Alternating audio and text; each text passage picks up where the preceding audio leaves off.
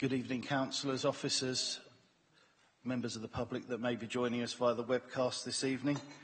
I'd like to welcome you all to this meeting of the Strategic Planning, Sustainability and Transportation Committee today, Tuesday the 11th of July 2017. I'll start with the usual housekeeping if I may. We're not anticipating a fire alarm this evening, so if it does sound, please remain seated to enable Ms Tunnicliffe to assess the situation and give further instructions on the evacuation of the building if necessary. And I'd like to remind you all that tonight's proceedings will be webcast by the Council, but if anyone else intends to record, please can you let me know now? And I ask this not to stop you, but merely to make others aware that this is taking place, and I see that nobody indicates their intention to record. So with that done, we can move to the agenda item 1, apologies for absence. I have received apologies for Councillor Wilby.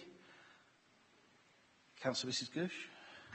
Yes, I have apologies from Councillor Steve Mumford.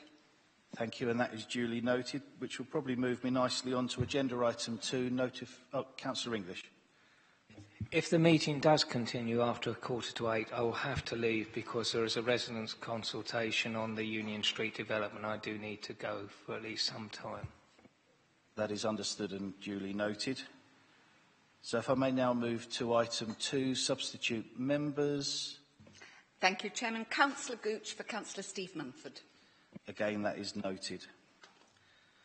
Item 3, urgent items. I would like to draw your attention to a small update document which is presented in connection with item 15. It was circulated earlier and I believe you may have it on your desk. Okay, we'll pass that around now, but it's just some additional information in relation to agenda item 15. And if you wish, I'll give you a moment to consider that just before the item.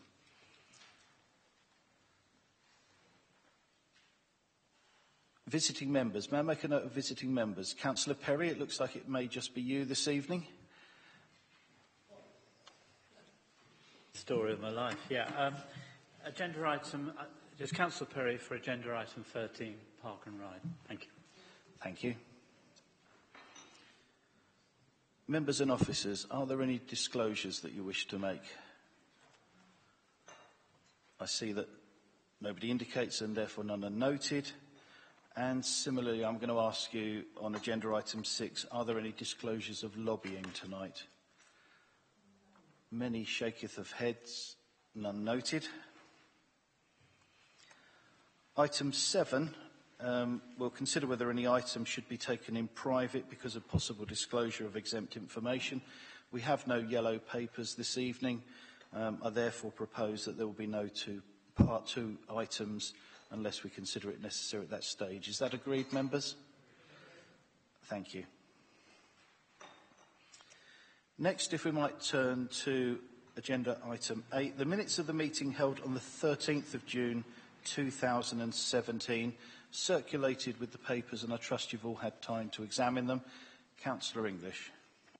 Members may recall when we discussed the report in relation to air quality and low emission strategy, I didn't mention the issue of the air quality working group, and it was decided that although the continuation of such group did not need to be added to the resolution, that a note would be made on the minutes that the relevant members and the chairman would be taking the action to continue it as appropriate. Does that amendment have consensus? Okay, I'll take that as an amendment. Are there any further amendments or corrections that anybody would like to make? I think not. I think it also correct just to advise you that I did receive correspondence from Headcorn asking that the minutes might be reconsidered. They were concerned that our resolution was not specific about returning to Regulation 14. I have examined that matter and I do believe that the minutes show the correct words for the resolution that we did actually pass. So I just wanted to draw that to your attention, but I do not believe that we need a specific amendment. Councillor English. Unless I've completely misunderstood what they were actually arguing at the last meeting, I thought they didn't want us to refer to going back to Regulation 14, so this minute is completely and utterly what they actually said. Well, I think the minutes reflect the true record of the meeting. Yeah. Okay. So, barring the amendment from Councillor English, may I take the minutes as a true record and sign them accordingly? Is that agreed? Thank you.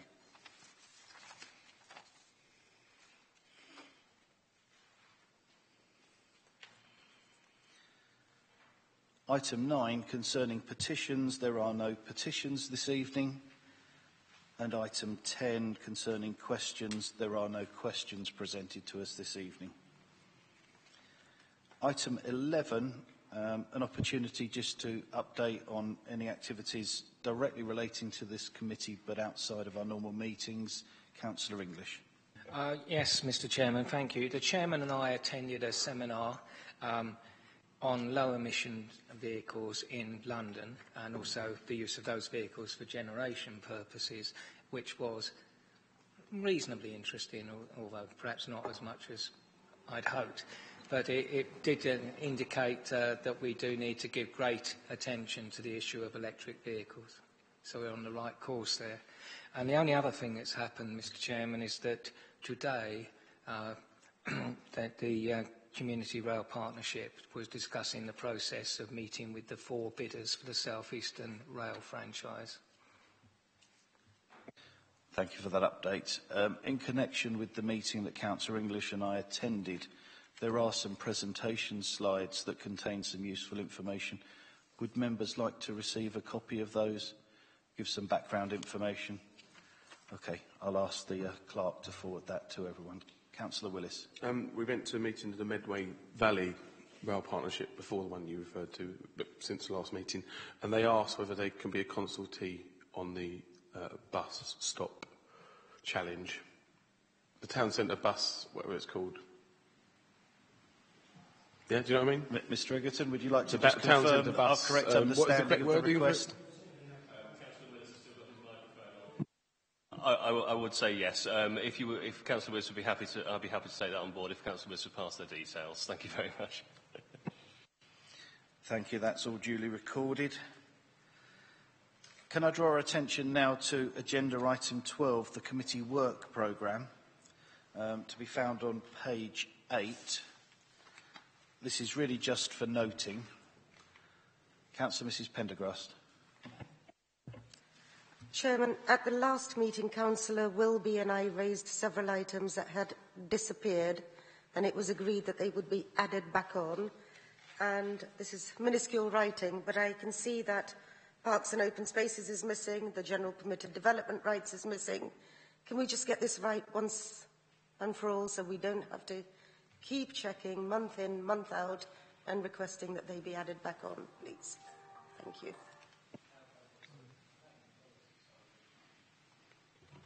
I can answer on Parks and Open Spaces in terms of the green and blue infrastructure action plan.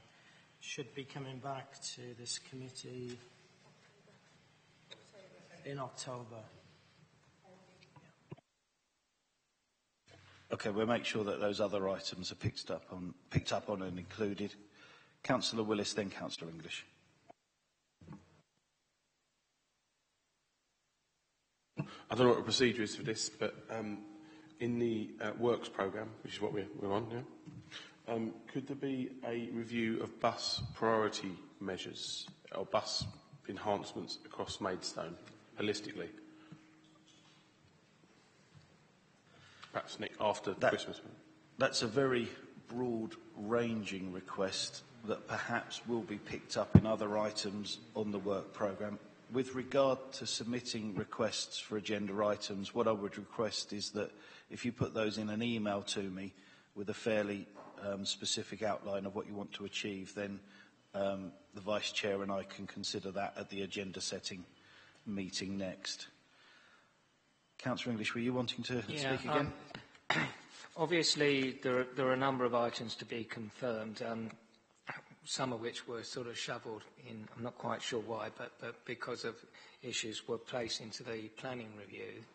Obviously, once the planning review's dealt with, hopefully, I would like to see the 20 mile an hour, for example, brought back into the programme. I'm not proposing a date now, but if that was delayed along with the Transport Users Group issue because of the issue of resources and the planning review, once we're clearer on that, I would like those brought back.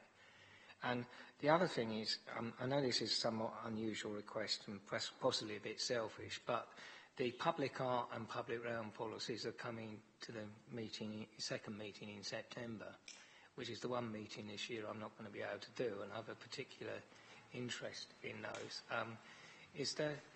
Is that definite, or is there any chance of moving that to the next meeting after that?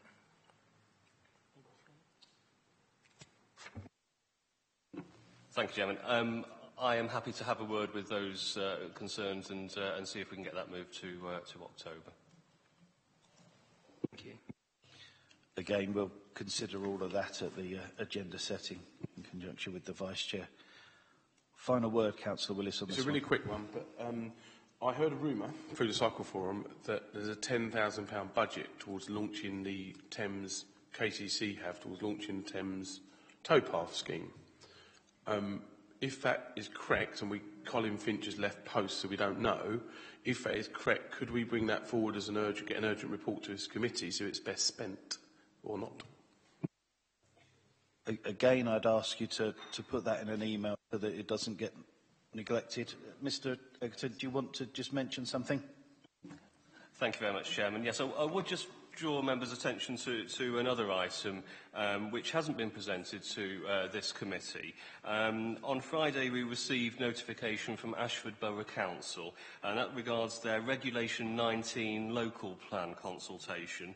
That consultation is on main changes, as they've referred to it, from their old Regulation 19 consultation. So basically they produced a draft local plan, and that was consulted on back in June last year. What they're proposing now is main changes to that local plan, and they're required by statute to do a further period of public consultation, and we're involved in that. Unfortunately, the consultation period, which did start on Friday, finishes on the 31st of August, and there isn't an SPS&T meeting to decide on our response before that date. There's a few issues which I think we should be addressing immediately from a very cursory glance at it, which deals with sort of sites and allocations and for housing and so forth, and the basis of objectively assessed need. I have to say straight away that it looks like they're trying to accommodate their need within their borough boundary, so from that point of view there's at least some reassurance. But I think we need to give it further attention. Officers themselves will obviously endeavour to send a response to this consultation, but there are obviously options when it comes to member involvement. Officers, I think, would offer that we send a written draft to members of this committee for consideration before it's sent, given that there won't be an SPS&T until the end of September, which could consider it. But I'll leave that for the committee. Thank you. So I think that's very familiar territory to us, a process that we've ourselves recently undergone. The timing of this doesn't suit our work programme. Officers do have delegated powers under our constitution to make the responses on our behalf. So I would recommend that we take the officer's offer that he circulates a draft response to us, and perhaps add to that should there be any contentious differentiation of views, then perhaps in collaboration with the Chair and Vice Chair we would arbitrate the response. I'll take Councillor Mrs Gooch first and then Councillor English. Apologies, Chairman, I'm a little bit deaf this evening. You did say Tunbridge and Malling and not Tunbridge Wells, or have I got it the wrong way? I'm totally wrong. It was Ashford. I'm glad I checked. Thank you so much. I do apologise. I think that's very telling to us all that we're at a remarkably advanced stage with our plan, whilst on eastern, western, northern fronts all around us the furore is yet continuing. So anyway, that's the way forwards with that. If there's... Oh, Councillor English, you wanted to... Mr Edgerton, you referred to the previous earlier stage of consultation by Ashford Borough Council, which I think we responded to. In order to assist members in dealing with this response, would it be possible to circulate along with your response to this the actual original response, because it could be useful in terms of seeing what's changed? Thank you very much. Very good. So if we can leave that item there, and we'll next move on to agenda item 13. This is the report findings thus far in relation to Park and Ride, and Ms Hawkes will assist us with this. Thank you, Chairman. The Park and Ride service has been reviewed over the previous months, as it's an area of large spend for the Council. And there's currently an assumption in the efficiency plan that £75,000 will be saved from the budgets. And that could be from additional income or savings in the cost of running the service.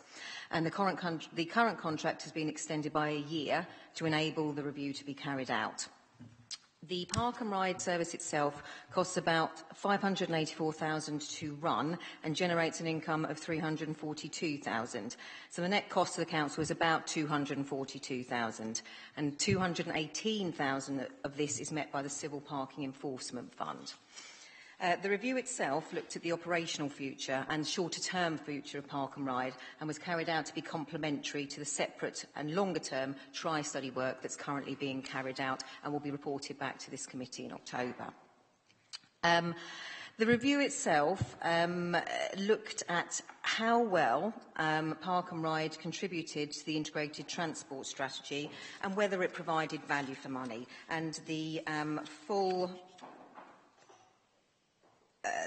objectives of the review are set out at 2.9 in the report. Lots of work has been carried out over the months, including financial analysis, stakeholder engagement, analysis of budgets and user data, best practice research, and a survey with both users and non-users of Park and Ride that was really well taken on board, and we had we had nearly, I should say, 1,500 responses, which we were really happy with. The key findings are actually detailed in the report between sections 2.12 and 2.20, and are summarised in the conclusions section at 2.21 and to 2.28. And the next steps are there too, the next steps that will need to be taken as a result of the findings. So if I can draw members' attention to the conclusion section itself. The Park and Ride service is highly valued by its users. That was clear from the results of the consultation. It's used by about 800 people every day, slightly more on weekends, slightly more on weekdays, slightly fewer on Saturdays. But it is only taking about 170 cars off the road at peak times on weekdays. And the buses currently are not of a high enough Euro standard to meet the aims of the Council's low emissions strategy. Therefore, currently, the current service is not providing value for money for the $242,000 it costs the Council every year to run the service. However, whilst Park and Ride isn't as successful as we would like in terms of delivering the objectives of the integrated transport strategy, in terms of reducing peak time traffic congestion and improving air quality, we couldn't find, as a result of this review, any other option in terms of using the current assets and finances that actually contributed any better. The service itself is already at a level that is lower than the majority of Park and Ride services offered by other councils. So a bus runs from each site every 20 minutes. The majority of other councils will run somewhere between 8 and 15 minutes. So the frequency is lower than the majority of other councils, and it finishes earlier than, again, the majority of the services provided by other councils. So it's difficult to see where we could cut the service any more to enable savings to be made.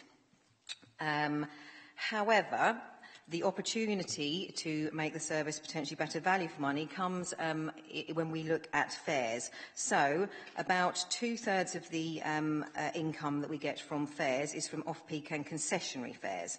And actually, the council charges one of the lowest fares in the country. The lowest we could find was £1.50, so only 10p less than the council currently charges for an off-peak fare. As a slight aside, in fact, a lot of councils don't actually separate their peak and off-peak fares. They charge a flat rate all day. At 2.19 in the report, we run through the details that financial analysis showed us, but essentially, increasing the peak of the off-peak fare could generate substantial additional income. So, for example, increasing the off-peak fare, provided that ticket sales stayed the same, could generate an additional £37,000 a year. Making all fares £2.40, again, for example, so an increase in the off-peak fare and actually a decrease in the peak fare when we're trying to get people to travel could generate an additional £75,000. Again, provided that ticket sales remained the same, didn't go up or down. That's what we'd expect to see, something in the region of that.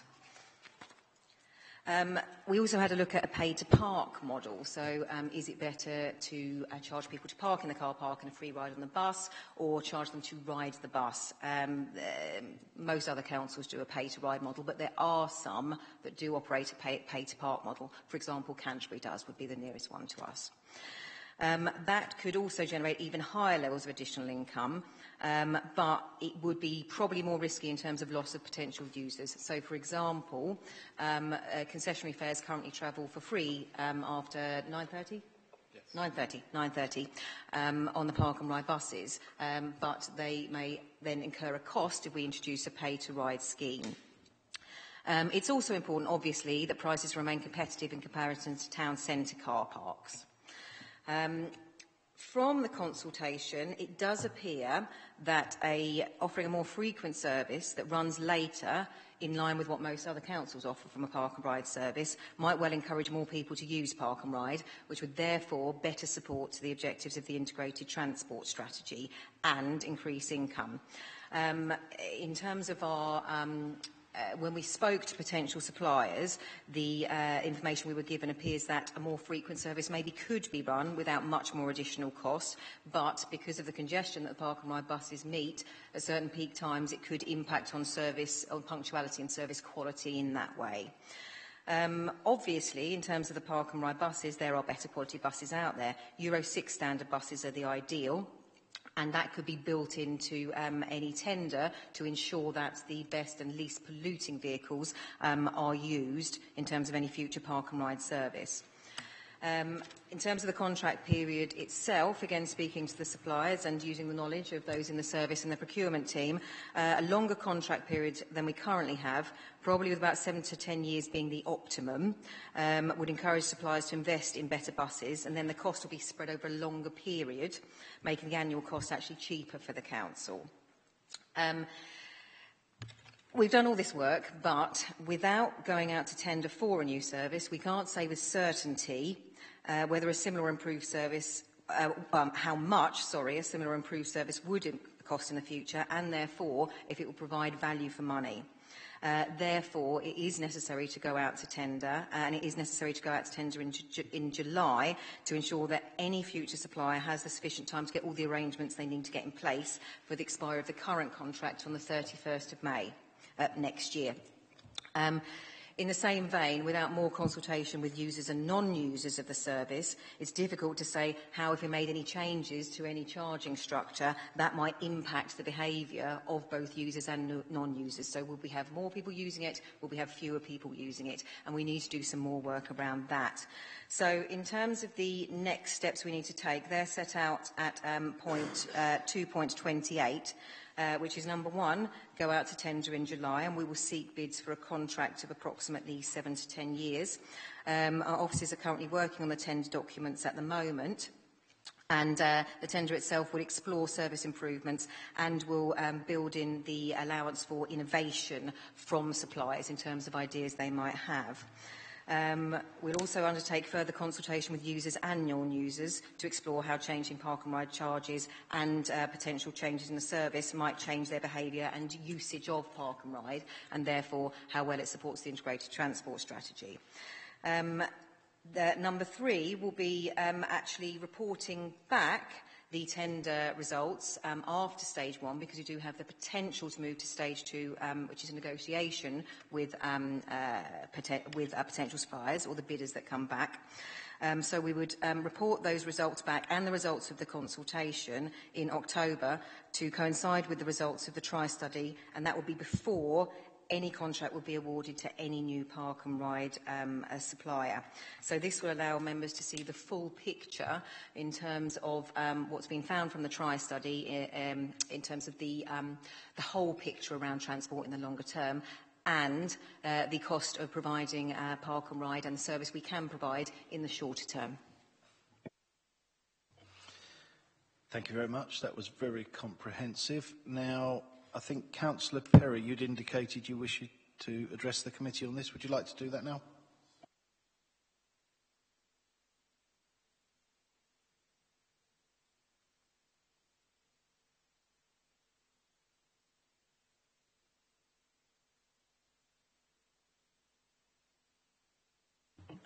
Thank you, Chairman, members. When I read this report, I did find it a bit confusing, to be perfectly honest. It talks about the recommendation is to note, which I understand, but then it talks about going out to tender. So I'm kind of confused about what it's really saying. The council has to make savings. We know that. And however one addresses it, this is a costly service. Is it an essential service? I'm not sure it is. What are the actual benefits to the town's economy? I was very intrigued by para 2.13, where it talks about the need for bus priorities, reallocation of road space, reduced availability of car parking or increased cost of parking in the town centre to make this work. I doubt if this would help the future of the town centre at all, quite frankly, which, let's face it, is under competition in itself. What I think we should be doing is providing more car parking, actually. And certainly from a rural perspective, if you come into Maidstone, you're going to drive in a car, and okay, you might, why would you need a park and ride service? I can't see it. And cars are not evil. I know it's fashionable to have a swipe at them, except of course when it suits us. Paragraph 2.13 I found very revealing. Very few councils like Maidstone have these schemes. And if you actually look at the route structure of Maidstone, especially in the south and the east, to see that Maidstone really isn't suited at all. It's not like some towns in this country, like Oxford, where the structure of the town actually does work for a park and ride. It doesn't really work here at all. So I'm very confused. It's already been said that this is not value for money. And para 2.21 and 2.22 are hardly supportive in this paragraph if you actually read them. It seems to me that there's a view that we need park and ride, and it's a bit, I'm sorry to say, it's a bit like a Gilbert and Sullivan opera. You're trying to make the punishment fit the crime. You're trying to find evidence to support what you want to actually believe in. And I actually think we need to be a bit more sensible about this. Now, the one option that was said was about increasing fares, tariffs, and that obviously is a source of income. And I would have thought before committing ourselves to anything in the future, we should try and experiment just a little bit to see whether that might actually work. We might generate more income, and we might actually bridge the deficit, because that seems to me a rather crucial point. So really what I'm really saying here is I think this is all a bit premature. We should not be committing ourselves to anything until we have a lot more evidence and we can sort out whether a tariff system could actually work. Thank you, members, and thank you, Chairman. Thank you, Councillor Perry. I see a number of indications. I shall start from my left and work anti-clockwise. Councillor de Wigenden, would you like to go first? Thank you very much, Mr. Chairman. I actually thought this does raise lots of questions, but I largely agree with officers in that we need to actually start a tender and see what options we do have, so we can have a proper look at the issues. I think Councillor Perry made a good suggestion about, to see whether changing the fare structure works. But I do think, and certainly with the time constraints that we have, I think we do need this to come back when we actually have some concrete proposals to look at. Likewise, we're talking about, what our preferred choice of vehicles would be, and the very best ones of those, and the proposals that, to see if they were realistic, that they would be actually revenue neutral or indeed actually make us a saving. I have one question. There was I just wanted to get my head around. We charge for the journey, and there was a suggestion that you could charge for the parking. Now, if you charge for the journey, we get money from KCC for concessions, but if we were charging for parking, we wouldn't get that at all. So if we actually were charging for parking, we'd have £100 extra hole in the budget for that, wouldn't we? Well, no, in terms of when we've done the financial modelling, no, it doesn't look that way. So we've taken into account the fact that we wouldn't get anything from KCC in terms of the concessionary fares. And we had to make some assumptions around how many people were currently travelling in a car. Hence why that option is currently a bit more risky, just because we've had to make more assumptions than we had to with looking at the pay-to-ride model. But no, the figure given in the report of about £100,000 additional it could bring in takes into account the fact that we wouldn't get any income from KCC. I was just, because one of those points was just saying, because a large proportion of these people are the more elderly people, and therefore they're currently not paying at all, are they? And so currently, so that would actually represent quite a large difference in cost for them if they were using this service. I just want, my position is still clear. I think we actually need. I think this is very interesting. I don't have enough actual real detail, and I think we just agree with the officers. We need to go ahead and get some more detail. Thank you, Councillor Wiggenden. Councillor Mrs Spriggett. Thank you. It's not often that I disagree with Councillor Perry, but I do. I am a supporter of Park and Ride. I think we need it. If we close it, it doesn't matter how many, there will be more cars on the road. That is a fact. It may only be 80 or 90, but that's more adding to our congestion. So I think that's a bad route to follow. However, I don't think we can keep allowing it to make a loss. So exploring ways of making it pay its way, I think, are paramount. Now, I noticed KCC, this concessions thing, I found a bit confusing, but they obviously pay us some money for allowing those with a bus pass to travel free, but technically we're subsidising them as well because they're not paying the normal fare. So we're subsidising the other 82p, yet it only affects part of the borough. Only people or the older person that lives near a Park and Ride benefits from this, so we're subsidising part of the community. Could I just throw an idea into the pot? It's obviously a very valuable service for the older generation, looking at the numbers. If we ask them to pay 50p for a return journey, on those numbers that brings in £65,000.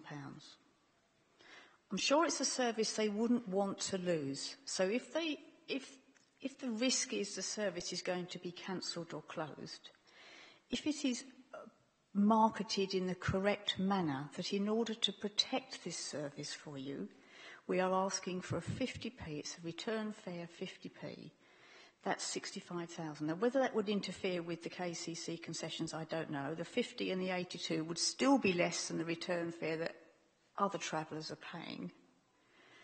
But I don't see why they can travel free on the bus. Why should we be effectively subsidising them to use the Park and Ride when it's making a loss? And the risk is that the service is lost as a whole to everybody. So I'd just like to throw that idea out there as a potential 50p to the older generation for the benefit of using the Park and Ride. Thank you for that. Would you like to comment or just note that for now?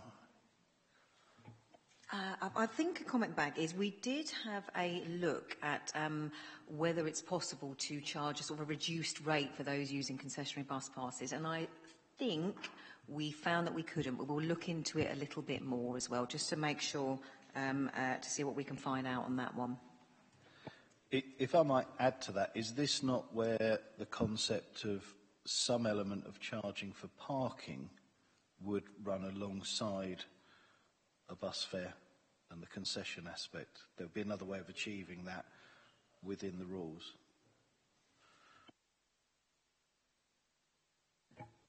We did look at a number of scenarios in terms of charging, and one of them was charging a fare and splitting it across the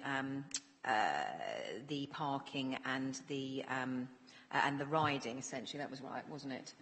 And we had a look at that, and it just didn't seem to be value for money. But again, we'll revisit that as part of the financial modelling. I know that there's potentially a very nasty VAT consequence associated to that, but there might be a hybrid where you could, achieve some of what Councillor Mrs Springett is suggesting. So anyway, you've got a note of that. You're finished on that point? Councillor Willis? Well, I'm going to go round in order. He was in time. Okay. Very well presented, by the way. A very difficult thing to present quickly. Just to understand, would I be right in saying that it looks to me like we subsidise it by £30,000 a year? 584 minus 242 plus 218. I'm trying to... Sorry, my maths is awful. Right. Generates an income about 342. Parking 218. Plus them together, that makes a difference of about 30,000. Is that roughly right? 35,000? No? Can I just ask that question? What do we subsidise it by? And also, second question, the parking money that goes towards it can only be used for certain things, I think I'm right in saying. What are those things? So, two questions there. Clarification upon the net subsidy, which is 200 and something thousand, am I right in saying? You'll know exactly where the figure is in the report. So it's 242,000, you're quite right. 218,000 met from the Civil Parking Enforcement Fund, which on my potentially bad maths as well, I make 24,000. Is that about right?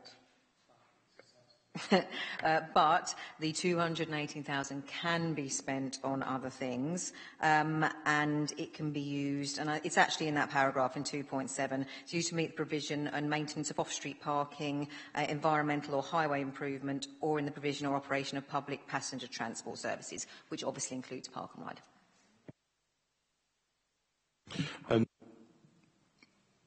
As the comments of Visitor Member Perry, I think the reason why this is important, we've got to improve our Park and Ride, I think, somehow. I do understand, I think, the comment about it being breaking even. I think in this situation, the austere situation we're in at the moment, I think that's a fair comment. But the thing is, we do have four or three AQMAs in Maidstone, which is why we need to look at a solution like this to reduce pollution. So I don't agree that it's the car is the only answer. I'm not going to be anti-car particularly, but we need a mix. An electric must come into this long policy discussion. So about going out for tender, surely it's going to coincide with the results of the consultation on Park and Ride. Would potential bidders be able to still come into the process after they've seen the results of our consultation? Or are they locked out by that point?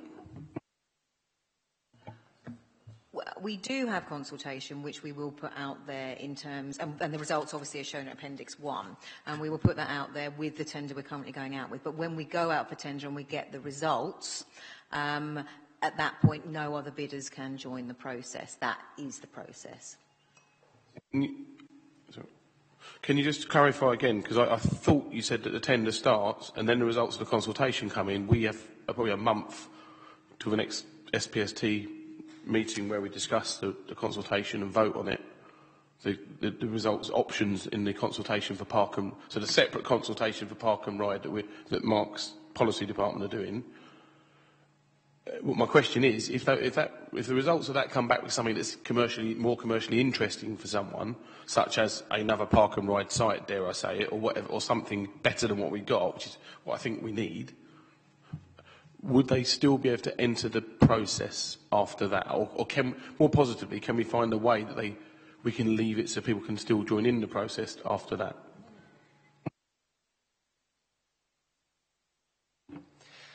Thank you, Chairman. I think the first thing that I would say is that I will be working with Georgia and Lisa to ensure that there is a synergy between the tri-study, the Park and Ride, and the bus interchange study, and the Park and Ride operational review. Now, there is a differentiation between these areas, although they will be joined.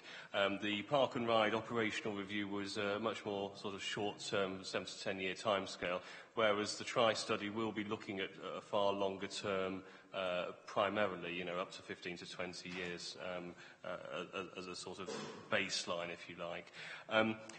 I will ensure, and Georgia and Lisa will ensure, that when we are at the appropriate stage, we will bring that report, that joint report, together to SPS&T.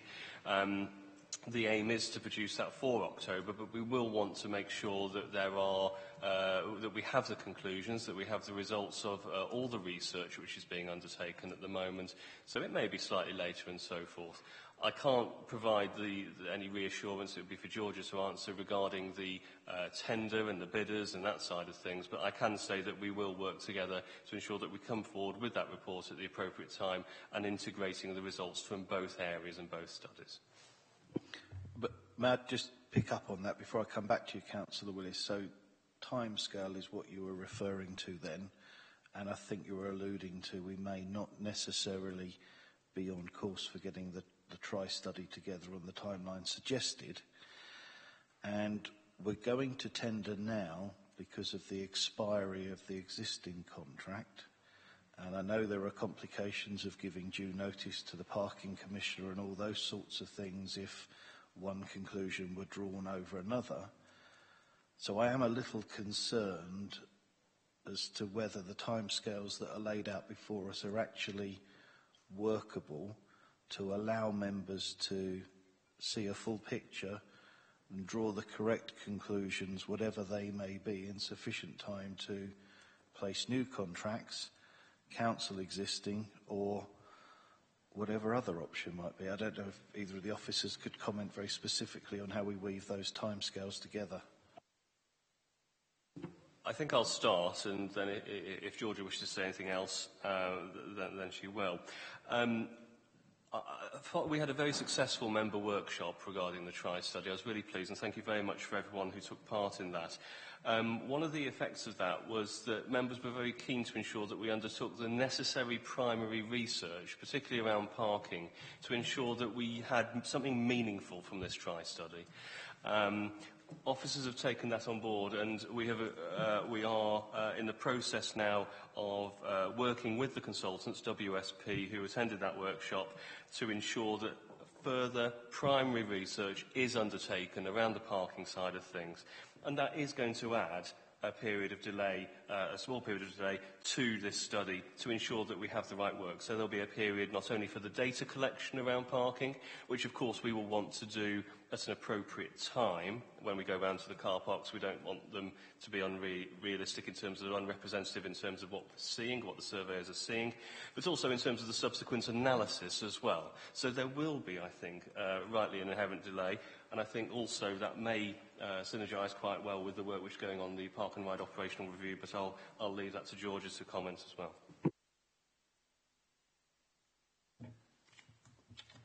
Well, I guess it depends what the delay is. Currently, I think the report itself is on the forward plan for October. Provided we can meet October or November, we are still in line with the timescales in terms of procurement and letting out any contract we might want to going forward. So ideally, we'd have any contract awarded by the end of November to give the operator time to get things in place. very, very little margin in that. Councillor Willis, I'll come back to you. Yeah, I fully support the good report you've done, by the way. I think it's brilliant, and obviously it shows the difficult problem you've got, the difficult tendering exercise you've got to go through. But I'll also point out that the planning inspector did also point out made some remarks about Park and Ride in his end report in the inspection. I think he said he was surprised there weren't other plans. I'm really concerned that what comes forward in the TRI study, as it's now called, I won't call it all the other silly names, could really make a difference to the commercial opportunity of a bidder for our Park and Ride. Is there no way that we could find a way of joining up not the deadlines, but joining them up so actually I'll put it simply, can someone still join in the tendering process after the Park and Ride studies come to this committee and been voted on? Thank you. Obviously, you would have an opportunity to kind of get into a dialogue with the preferred bidder, wouldn't you? And they would be able to have that dialogue in the context of the TRI study. So, personally, I don't see that it's. I don't see that it would be a problem. Do you, Georgia? Can I come to Mr. Kitson? If I could just make a point, although somebody couldn't join the process after the tender process has been run, I think one of the key aspects that we need to address, I'm not suggesting it's easy, but one of the key aspects is to make sure that the tender and the specification allows for growth and it allows for innovation. And so if quite late in the day we do get somebody or some ideas from the TRI study that the scheme or the service should look something different, we should be in a position where the specification with the preferred bidder is something that is a little more flexible rather than the rigid process that we've got now. I was hoping you'd finish, but if you have one more point, and then I'll move to Councillor English. Councillor English. I think I share Councillor Perry's slight confusion in terms of the recommendation 1, at least. Can I check, is there an extant committee resolution of this or other committees with setting out the decision to go to tender? I'll ask for clarification, but I think that happens under delegated powers. Who could confirm that? Mr. Cornell?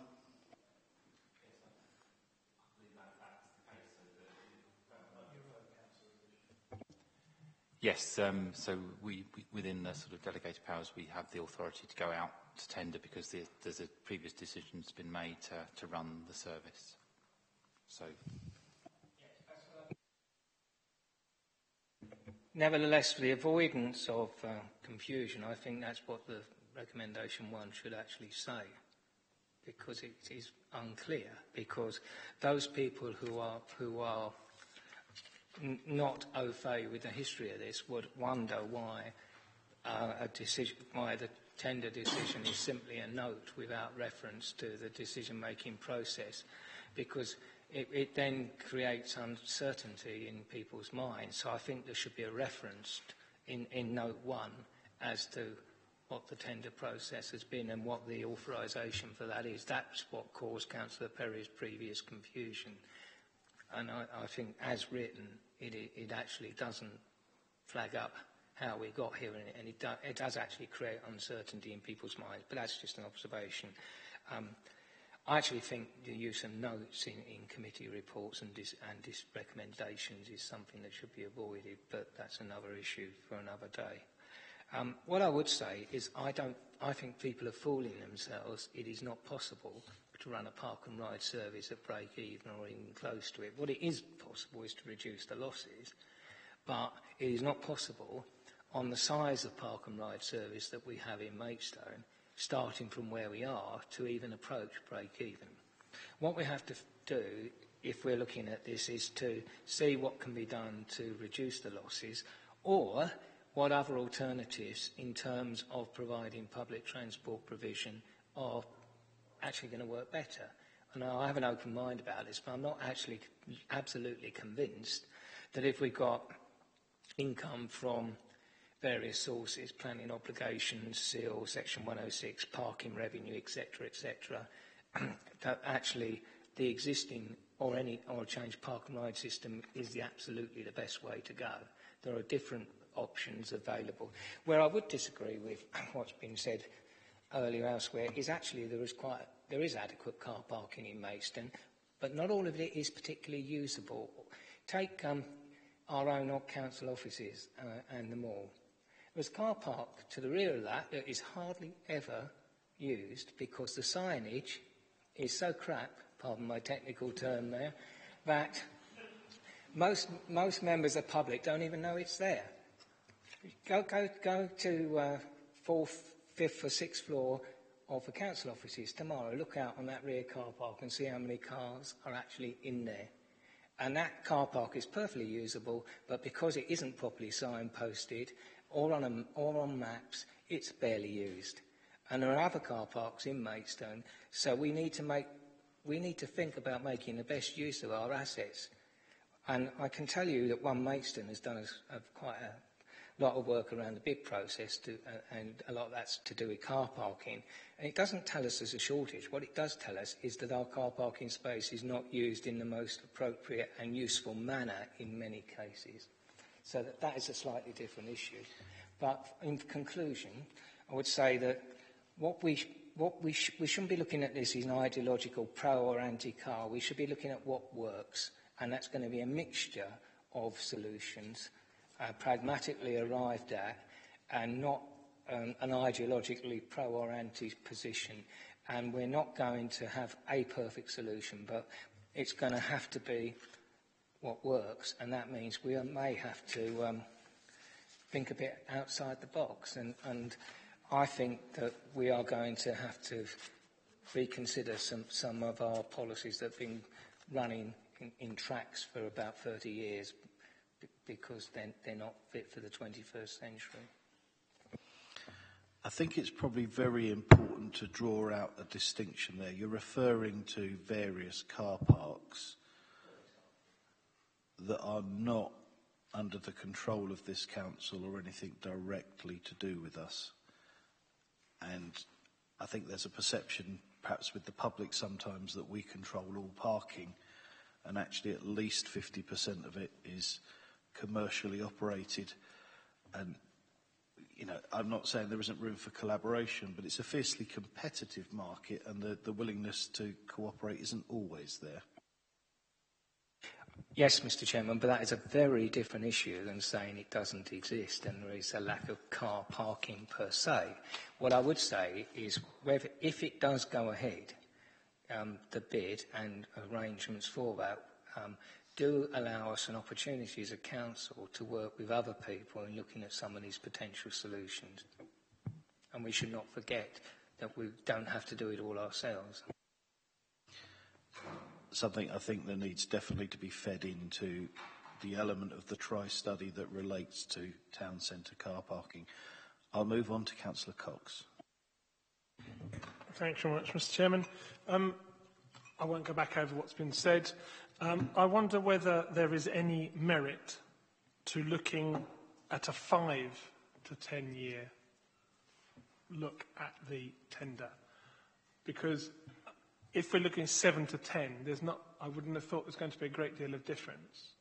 But if people are trying to work a mix of, well, we should do this with the bus service, we should do that with the car parking, I wonder if there is the ability to say, can we have a look at your tender for 5, 7 or 10? Is that doable, or is it just too far outside the remit of what's plausible? Ms Hawkes, would you like to give an answer? Well, as I say, the tender documents are being worked on at the moment, and one of the things we're working on procurement with is how we can understand whether there is a difference between 7 and 10. We think there might be, we don't know. So we're trying to build that in, well, we will build that into the tender to try and work through. Thank you. So is that a yes, it will be a 5, 7 or 10? Because if it is, I'd like to change the recommendation.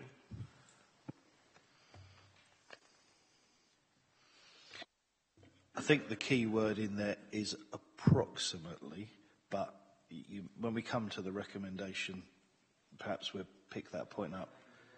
Mr. Kitson.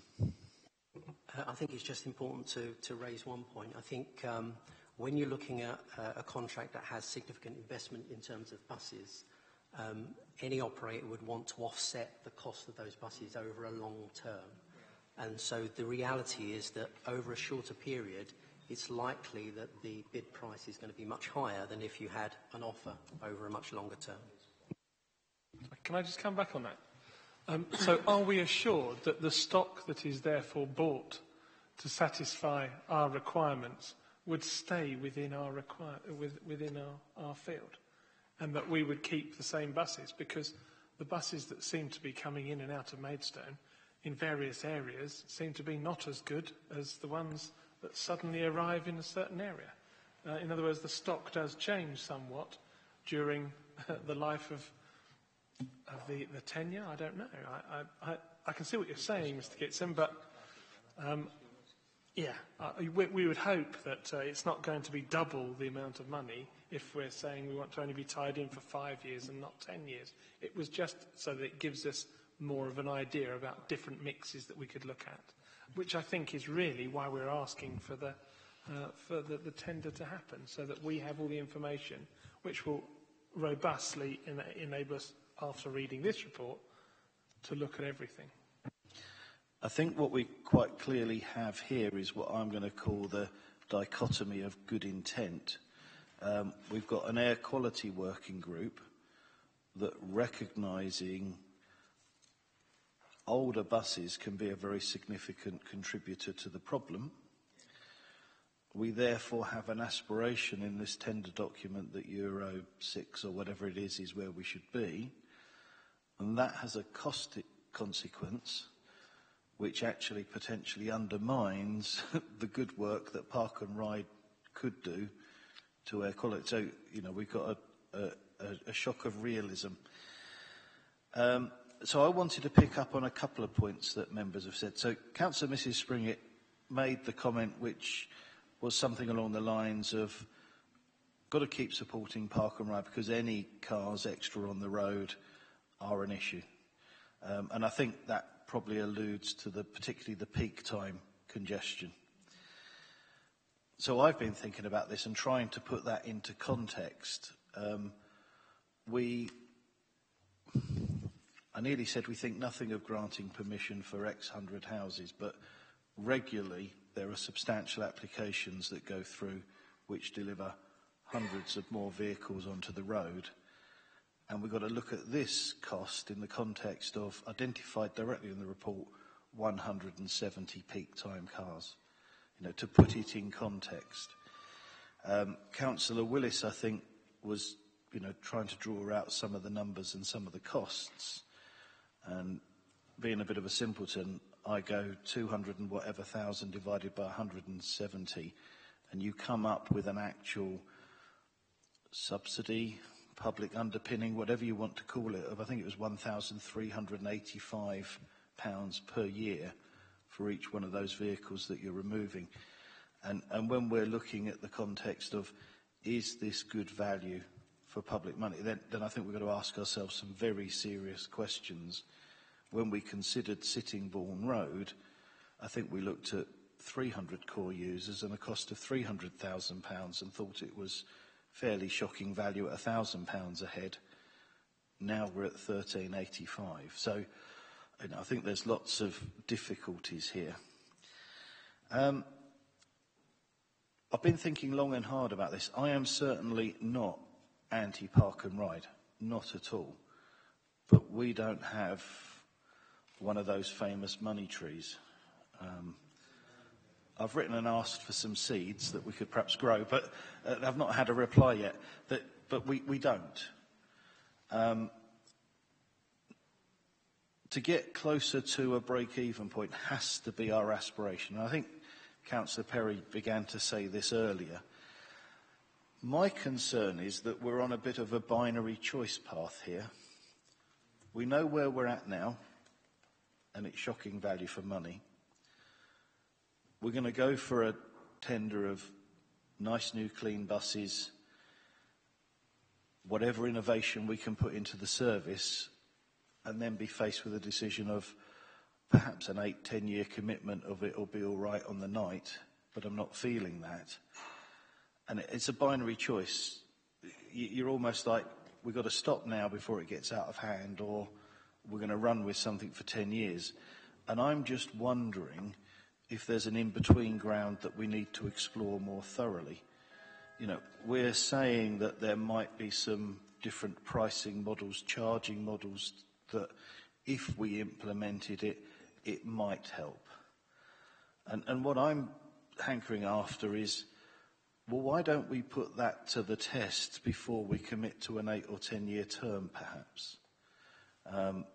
And I think we were hearing earlier, there are perhaps some difficulties with the timescale of completing our tri-study and trying to fully understand the whole issue in a holistic sense, that we could be at the point where we've either got to get into part 2 of the tender process or even get close to awarding tenders, which will, and members might walk away and say, no, I don't want to do that, it's too risky.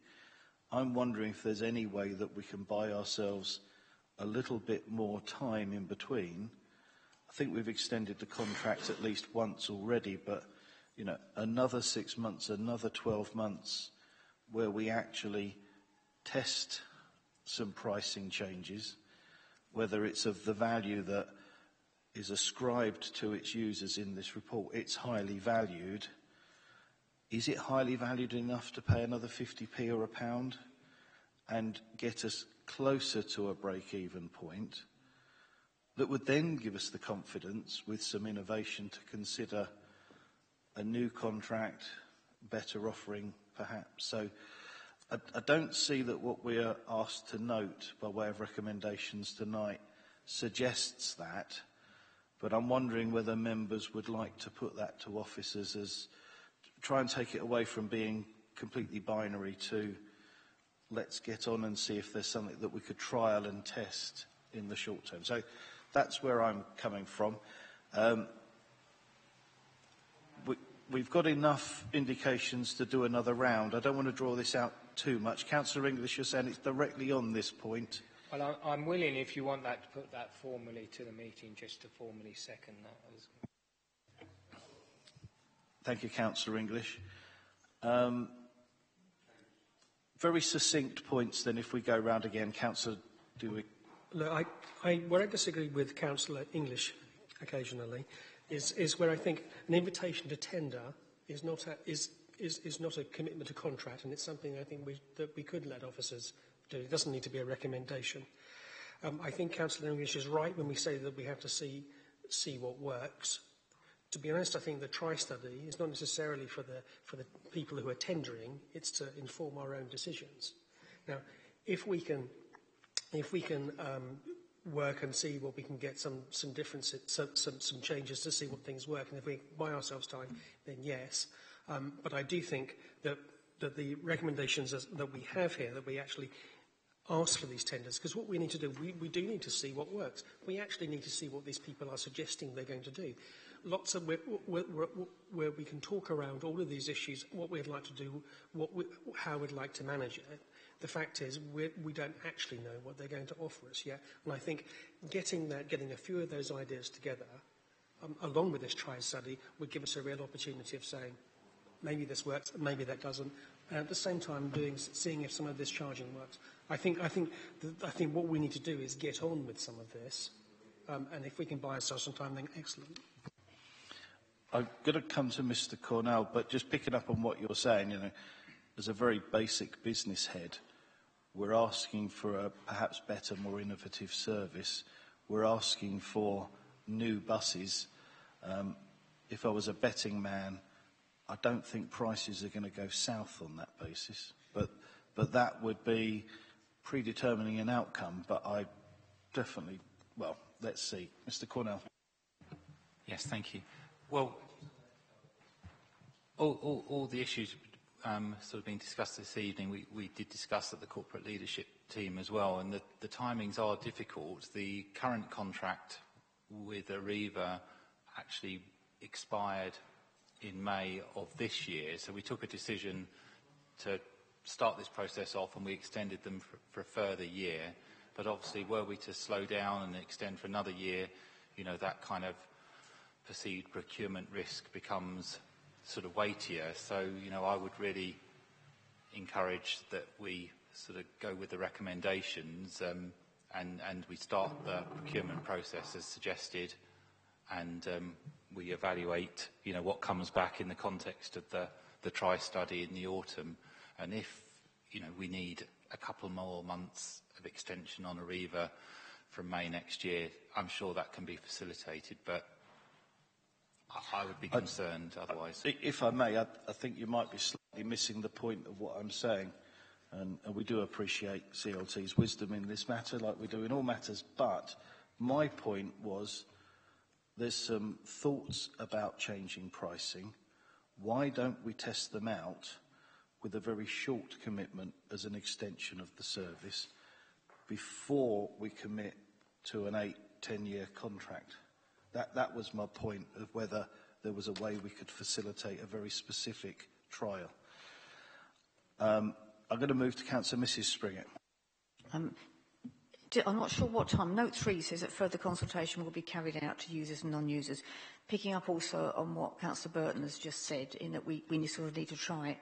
I don't know when that consultation will be, but could we include in it questions such as the service is at risk because it is currently loss-making, would you be happy or prepared to pay £2 flat fee for off-peak users, or 50p if you're a bus concession? So could we actually ask the question and just see, because I think if people I'm sure have no idea it is at risk of being curtailed because it loses so much money, and I think we need to put that out there and say there is a risk it could be closed, but would you be prepared to pay more to keep it going? So I just wonder if we can somehow put that question out there if that consultation is going out, or try it. I totally support what Councillor said. We can ask the question, or yes, why or not just try it? Proof of the pudding and all that. Councillor Willis, were you wanting to come back? First of all, can I ask a question, I suppose, to the officers, or Officer Cornwall? What's the kind of timescales of the tender process? It's not commercially sensitive to ask that, is it? What we got until May or June next year with an agreement with Arriva? What's the dates at the moment? Can I just rephrase that in case it helps? When's the deadline of our decision making? This contract that we have now runs out on a date. When is that? And when do we have to make a decision against that in the context of informing the Parking Commissioner? Mr Kitson? The current contract runs out in May next year. And looking at the timescales that we have, we need to be in a position to award the contract around November time to allow the mobilisation of any new operator or the existing operator into the service. Does that give you the clarity you want, Councillor Willis? I think that's really, I'm not an expert on these kind of things. I'm a salesman, so on a smaller scale, but to me that sounds really, really tight. If we get some blue sky thinking, well, let's be honest, our park and ride is not doing very well at the moment. And Chelmsford, Canterbury, Cambridge, they all love their park and ride and they're well used. And I don't know the numbers, but they're a lot higher than ours. We're hoping that the consultants come back with something that actually breathes some life into it and finds a way of making it actually take some cars off the road and reduce the health effects of pollution. So if we're going to that timescale of November, I know it's only opening as you described it, is opening the tender process. I just think we might be limiting ourselves a bit for a decision by November. Could we not find some middle ground to get an extension? I know it's not for this committee to do that, but to get an extension with Arriva, I'm sure 2 or 3 months to get to perhaps this end of December, end of January? Yeah, that was the point I was making, really. I don't think it's going to be disastrous if the decision's not made at the end of November. If we need another couple of months, we can extend Arriva, I'm sure, not too controversially, by another couple of months to the summer of next year. But what I would say is, we need to start the tender process now. Otherwise, we'll just be having these discussions, further on, and then it will be a longer extension, and that becomes more problematic given we've extended once already. Can we just have the other dates? Sorry. Just thinking, can we just have the other dates? So the tender is due to finish on what date, and the tri-study is due to deliver on what date? Well, I still think we should work backwards from the fact that the contract, as it stands, ends in May. Were we going to close a park and ride, and I'm not saying we are, is it 6 months' notice we have to give a parking commissioner? There's a notice period, isn't there? I'm sure it's the traffic commissioner, it's 56 days for any right, change. So it's 56 days. It's not as bad as I thought, but they are the lines that are cast in the rock, and unless we have an extension, we need to work around that. Now, I think we've had much debate, and we now need to just move this forwards. No, Councillor Willis.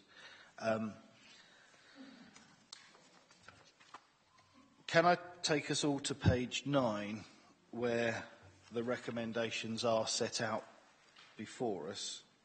And I think we need to take this one at a time by consideration, and if anybody's minded to suggest anything alternative. So, recommendation 1 is just to note that an invitation to tender for park and ride service will be published in July in light of the forthcoming expiry of the contract.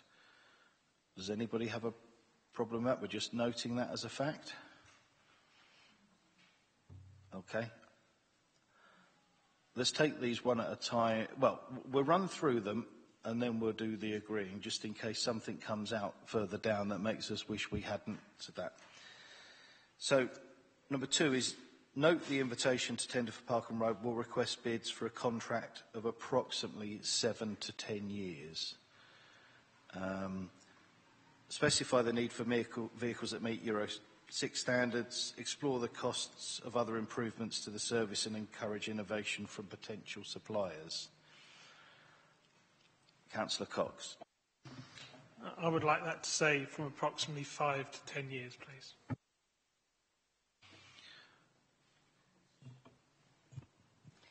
Sorry, Councillor Cox, do you have a seconder for that as an amendment?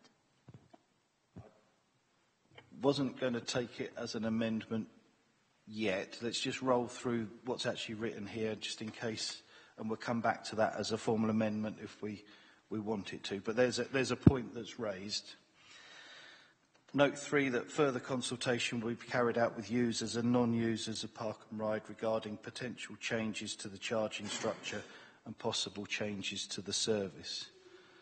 So my suggestion is that we consider the possibilities of a live trial of a different charging regime before we get to a tender. Not just asking people, but is there an opportunity to test a revised charging structure?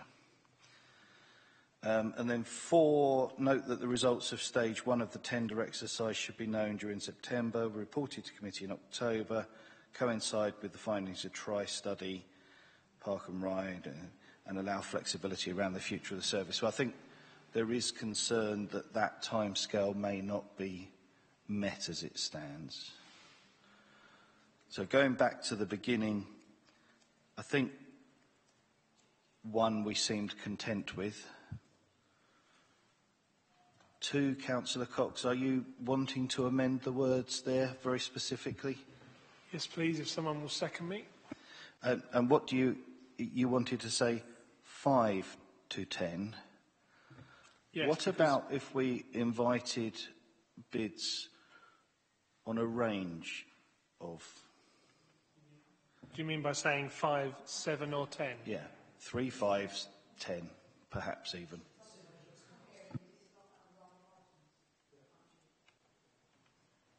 Sorry, Councillor Mrs Springer. Yeah, I was saying if you specify for each person that tenders to tender for those 3 periods, you're trying to compare unlike items. You're trying to compare someone for a 10-year period versus someone for a 7-year period. So I think it might be easier if we asked each person that's tendering to tender for 5, 7 and 10, because otherwise you haven't got a comparison table.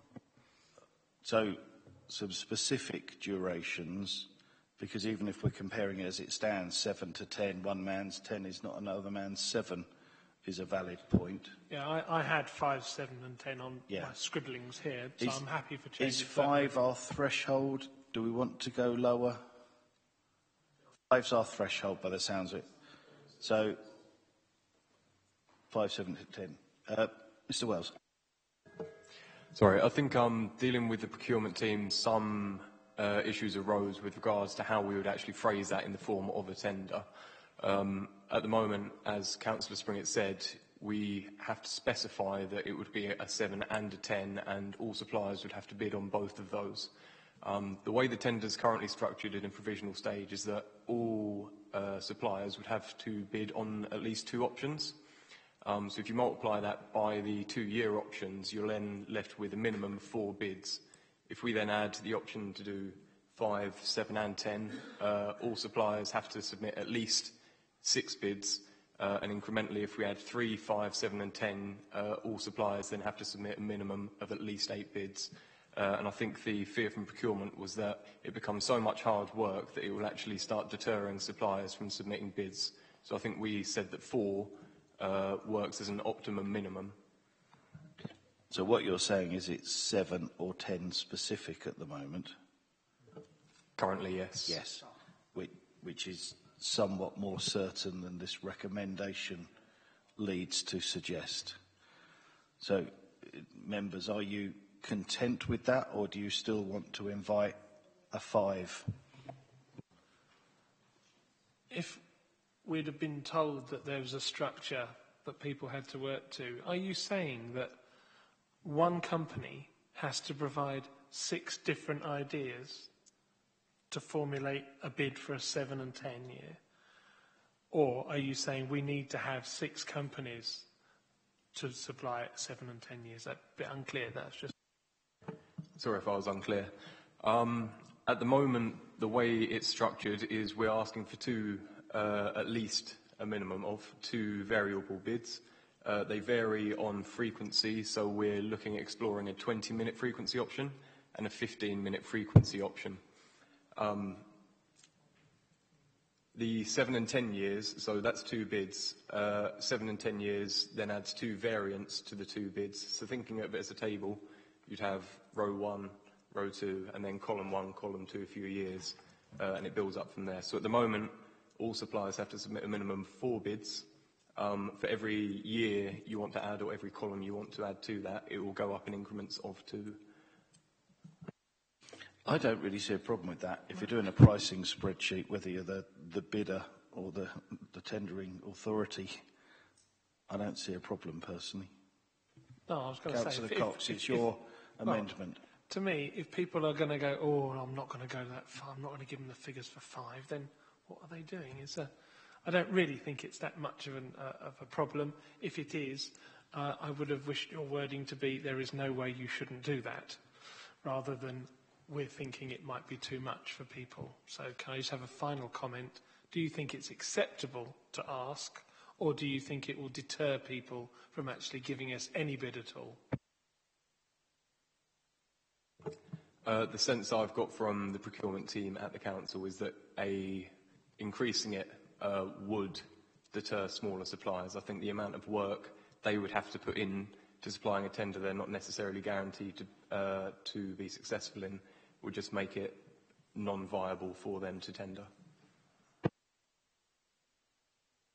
I certainly don't want to preclude smaller businesses or smaller companies from doing this at all, but I really would like the information of what they reckon the plausibility and the feasibility of running a service over these. And if you think about it, we've asked Arriva to extend by 6 months, a year, and they just go, yeah, not a problem.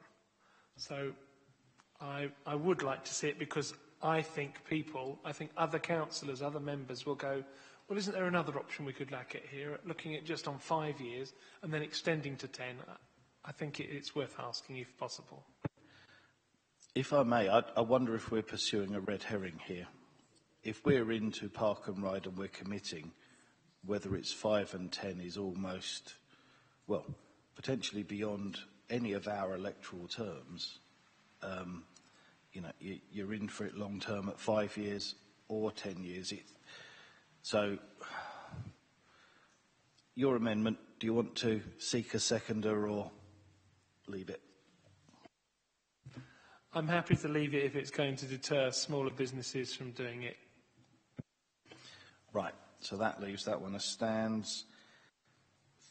3 was the point about further consultation and whether we ask officers to see whether a trial of different pricing could be conducted before awarding the tender. That's my suggestion. Mr. Corner? I don't really feel like we've got the information to answer that one now, but my risk would be you're kind of changing the pricing structure, and then if you let the contract, you change it again. So that would be I can see the logic of what's being suggested, but it might end up sort of complicating matters given where we are at the time, because, you know, if you trial something and that doesn't work, and then you know, the impact on the users, you'll be changing twice in the space of a year. Not twice, once only, surely, because isn't it being suggested that we would look at changing the pricing structure anyway? And that what we'll be speculating on when we come to decision making is whether that pricing structure is viable and whether we should take on a new long-term contract. I'm trying to put certainty to at least one of the stages before you have to make a double guess.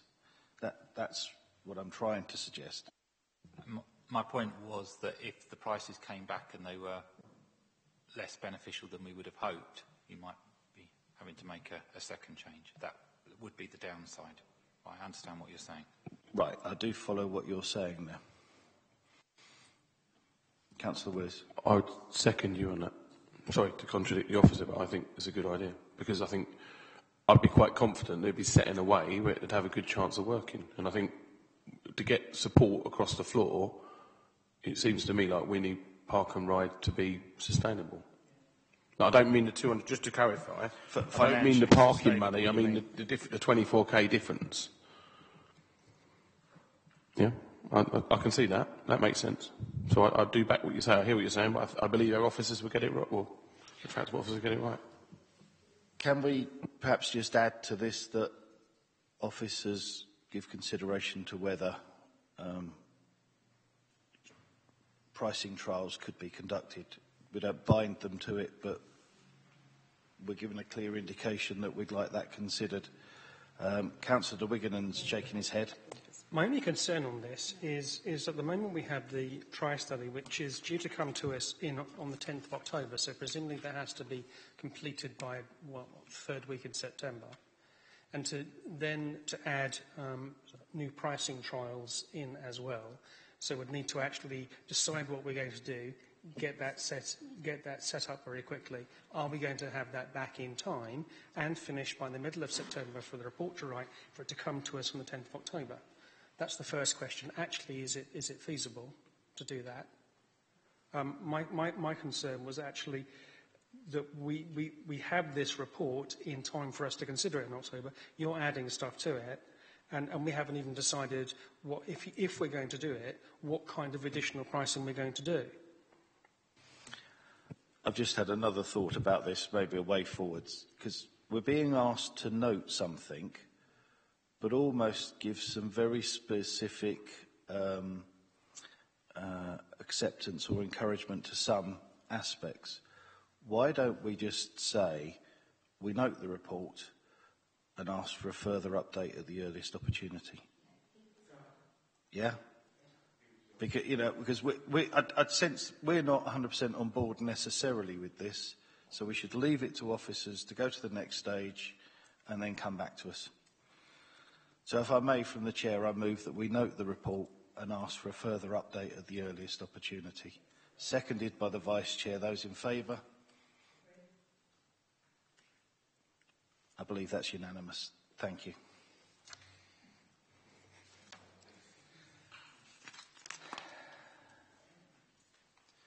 Agenda item 14.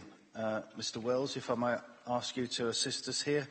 Parking Services Annual Report, please. Thank you, Chairman. Every year, 6 months after the close of the financial year, we are asked to publish a report on parking services to comply with both guidance from the Department for Transport as well as central government legislation on transparency. This allows us to inform the public of what we're doing. It allows accurate benchmarking data, which can show insight into the department's performance against key performance indicators.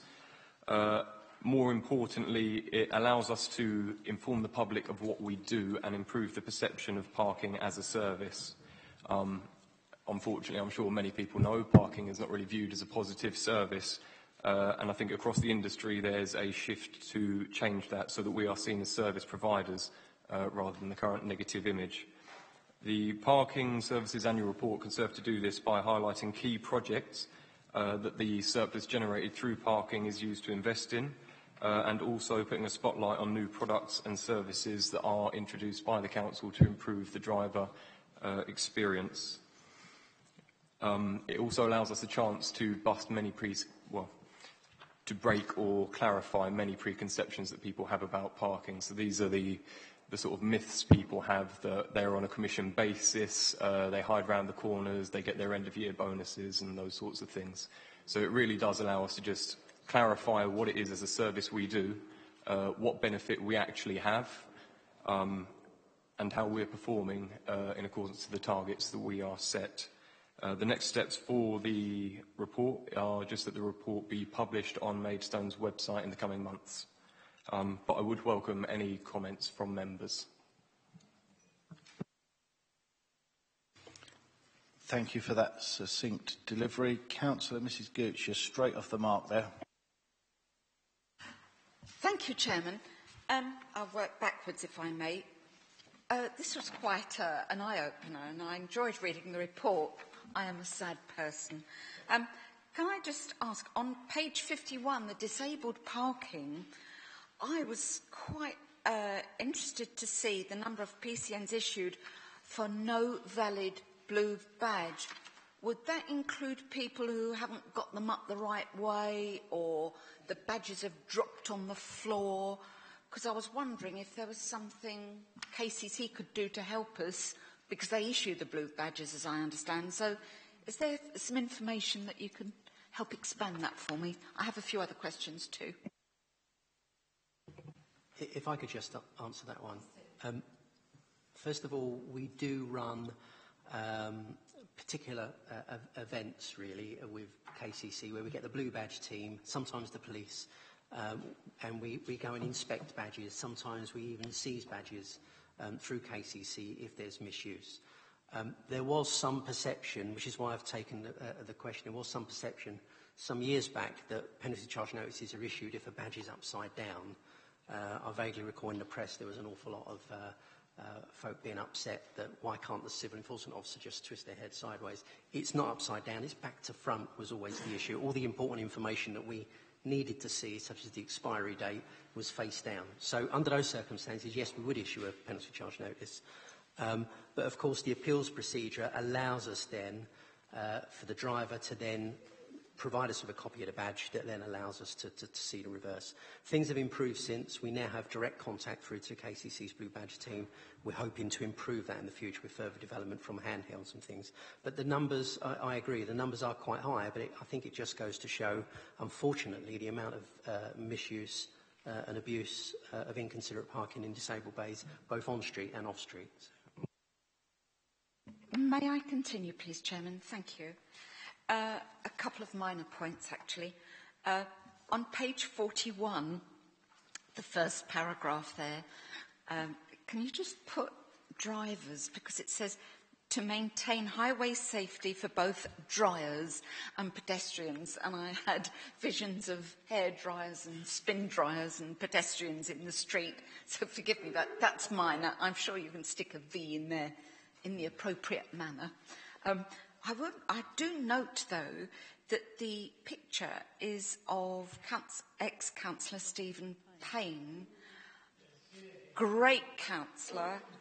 I'm really sorry he's not back in. But anyway, the point is that he was cabinet member. We're now under a committee system.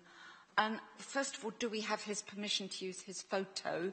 And secondly, would it be appropriate for an ex-cabinet system to be promoting something which is now under a committee system? Oh, I bet Clive English would have been proud of that comment, but because I'm nitpicking, forgive me.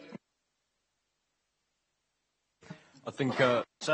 So the fact that my picture's at the front, and I once was a cabinet member, but now I'm a committee chair, probably excludes me from both opportunities, does it, by that logic? Yes. All right.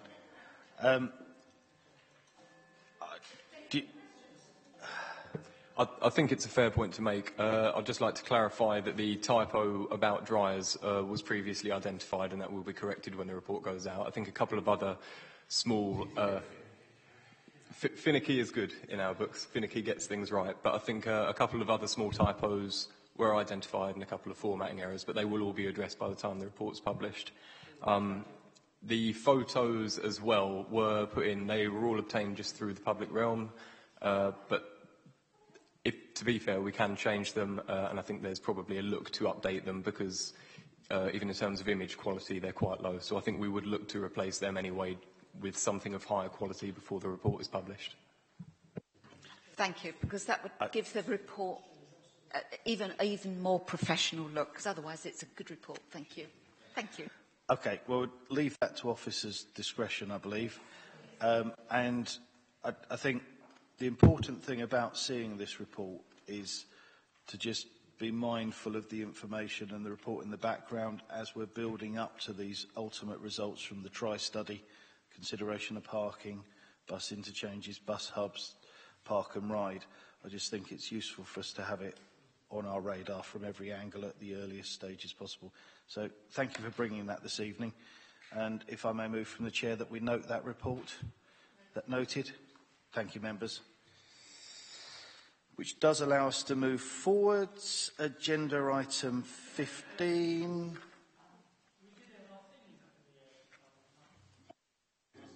I chose to ignore them so we can move on.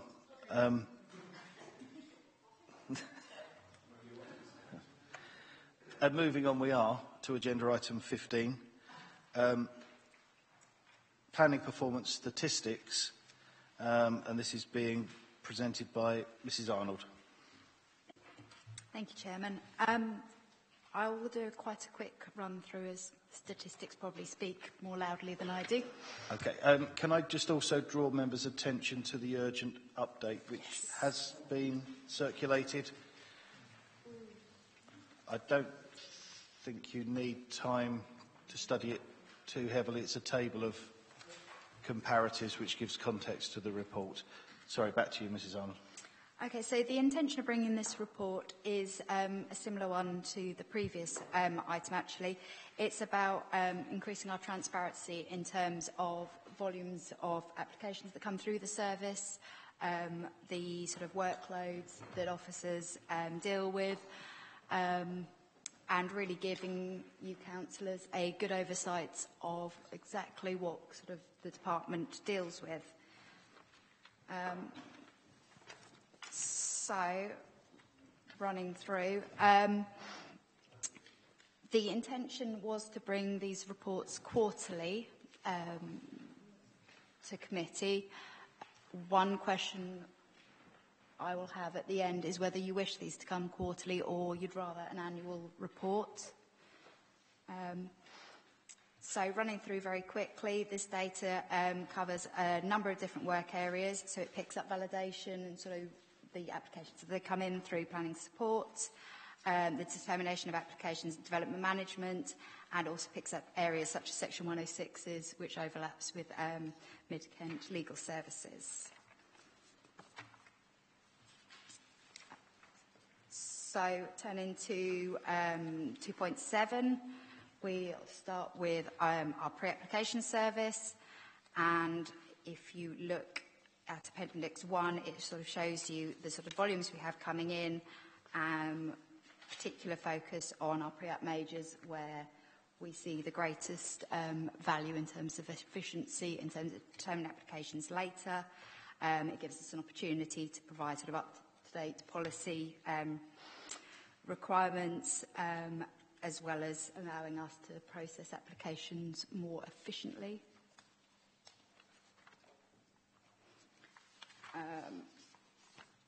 On to planning applications and determine information. So this is in Appendix 2. It demonstrates the volume of applications that have come into the service, and this is where I would refer you to the urgent update, which shows majors into Maidstone benchmarked against other Kent authorities. You'll see here that not only has Maidstone received the largest number of, well, has determined the largest number of major applications of any of the Kent authorities, it also sits as one of the highest in terms of percentage determined within time, by some margin, in terms of applications determined. Moving on through planning appeals. So again, we've drawn your attention to these because 16-17 saw a high number of appeals by comparison. We have above a table for 15-16 as that's our current data available for comparing to other Kent authorities. But you can see Maidstone obviously had received one of the highest in 15-16, and we've seen an increase in 16-17. So we had 91 appeals heard in 16-17, of which 67, so 74% of them was dismissed. But obviously it represents a high demand on officers' time, as well as potential costs. Enforcement. So again, this is a good news story. We saw 26 formal actions taken last year, which by comparison to previous years has shown an increase. Although obviously what I have tried to do in the report is pick up areas for improvement as well, and we'd want to see a continued increase in formal action where relevant. And then picking up on Section 106 as well, you can see at the end of 16-17 we had quite a large number of open cases. It's an area we've worked closely with MKLS to deal with, and for quarter one we're now down to 18 outstanding Section 106s.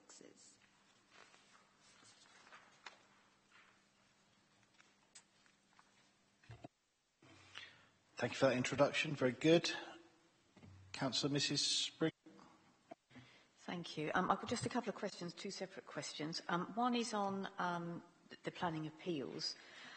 Obviously, we've got a high level of appeals, and you're saying we're one of the highest authorities with appeals. When do we apply for costs? Because obviously we're losing money on this. We have no control over appeals, yet it costs us money, and it seems very unfair.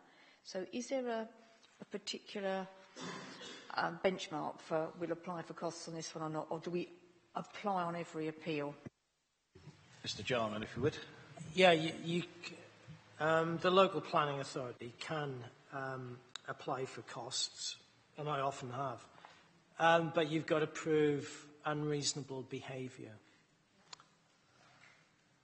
And that's the test. In the white paper, although it's had a frosty reception from the development industry, in the white paper there's a proposal to charge for appeals. It's whether or not we would get any of that money from the planning inspectorates, a different matter. Thank you. And the second question was on enforcement.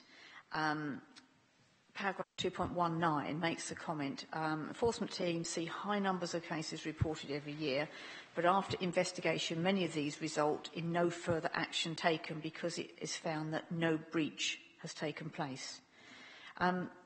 Is that because we just say, oh, you should just submit a planning application? Because that's what I've been told, oh, we'll just ask them to submit a planning application. So I just wonder what constitutes a no breach. In my experience, what can constitute a no breach is that we get a lot of complaints about what I regard as fairly minor issues, like one neighbour says, my neighbour has put up a fence which is 1.8 metres high. No breach because there's permitted development rights to put a fence up in the back garden up to 2 metres, so there's no break. But the complaint has still been registered. An enforcement officer will have gone to the site and checked that the fence is below 2 metres. Councillor Springett, and a lot of complaints numerically aren't about actually planning breaches. They're about environmental health or just sometimes no regulations are being broken. I'm going to come across my right this time so that I don't miss you. I do apologise for that last time, but we'd closed the item before I spotted you. Councillor Willis. I was just going to compliment our parking department originally.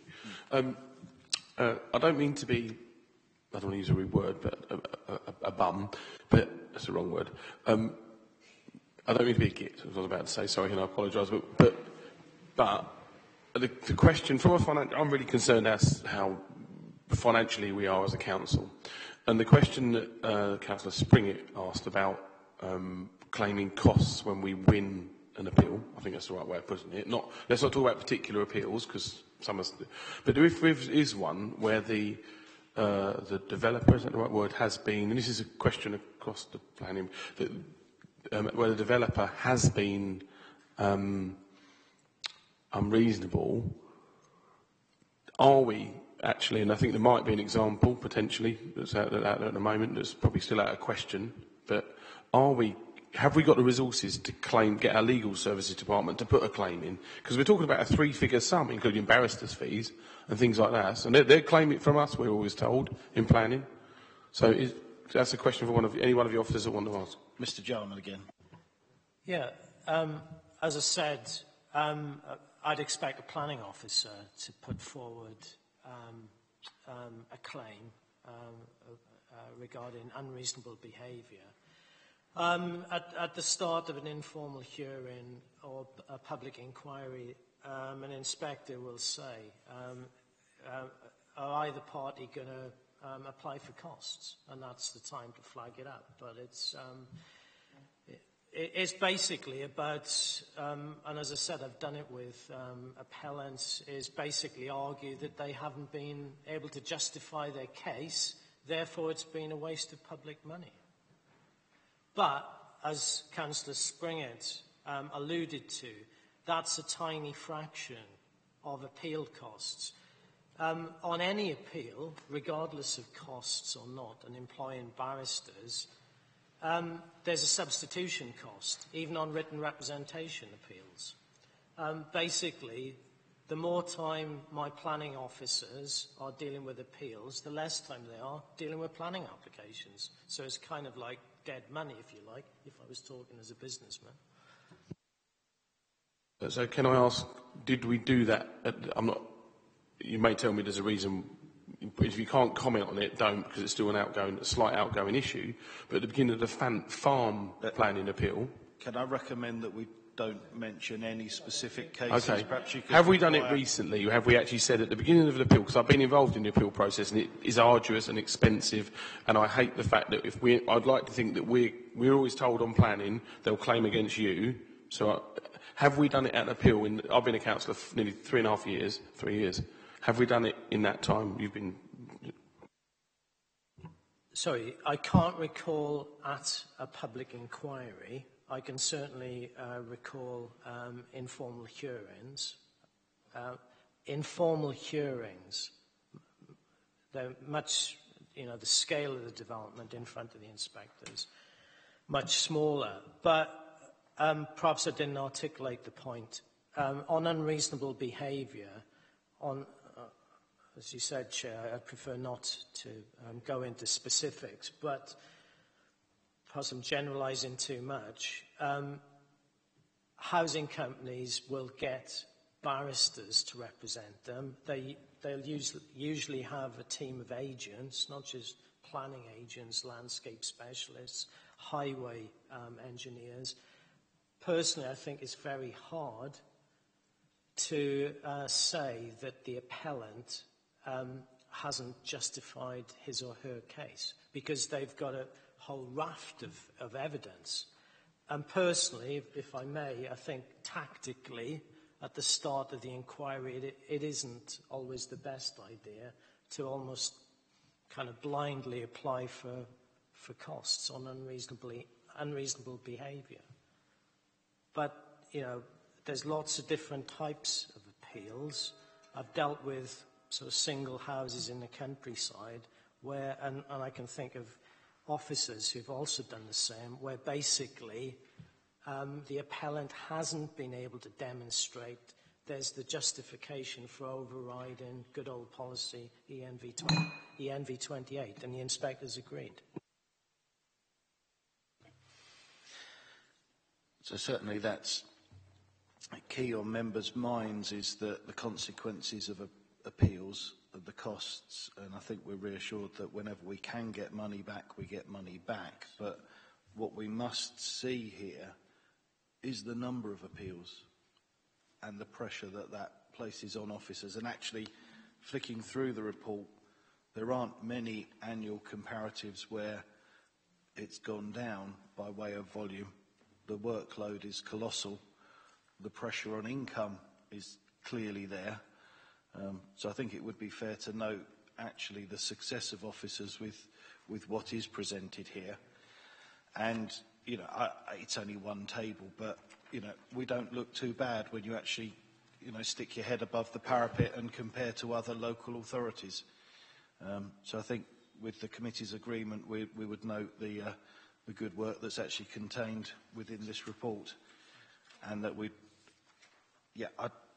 for the minutes, not by way of summing up, and we are cognizant of actually the workloads that are upon officers. So I think we dealt with Councillor Mrs Gooch, you were next, and then I'll come back to you. Thank you, Chairman. Trouble is, isn't it, with data, I always think, how does it go? Lies and damn lies and statistics and diddle-a-diddle-a-do, whatever that is. However, when it comes to planning, it's not that long ago that we had complaints of developers saying, oh, we take so long processing planning applications. It's not that long ago that the planning support team went through hell and Tunbridge Wells withdrew from the planning support. It's not that long ago that we've had Section 106 difficulties, legal difficulties. This is a bit like Phoenix rising from the ashes. I think this is really, really fantastic work. It really is. And the chairman stole my thunder, actually. But I really do think that the planning department, notwithstanding the review that's been going on, put that to one side, put the local plan to one side, if ever we can. I really do think that these statistics speak volumes for the hard work that officers have done. And I just think it's very important that this committee formally thanks Rob Jarman and his team, and that's all parts of your team, whether it's enforcement, the spatial planners. We've had the turnover of staff that we've had in the past, and yet here we are looking at this report. Well, I think this is something we've got to be really proud of. Thank you very much, and I would like that minuted. I'll second that. Duly, it can be. Councillor Mrs Pendergast. Thank you. Yeah, I too. I'm really pleased to see this report. It's really helpful. And you'll be surprised to know that I'm not going to dwell on enforcement, other than to say I don't know anybody in my ward that has a perception of the service being a positive one, but that's just my ward, and I'll leave it at that. Can I just ask about heritage, landscape and design, please? It would be really nice to get a breakdown, because the heritage element has always concerned me. And we're talking about trees and tree preservation orders in the same sentence or in the same paragraph as heritage. And knowing that we've had problems in that department, I personally would like to have seen some sort of breakdown between the two rather than, thrown into one.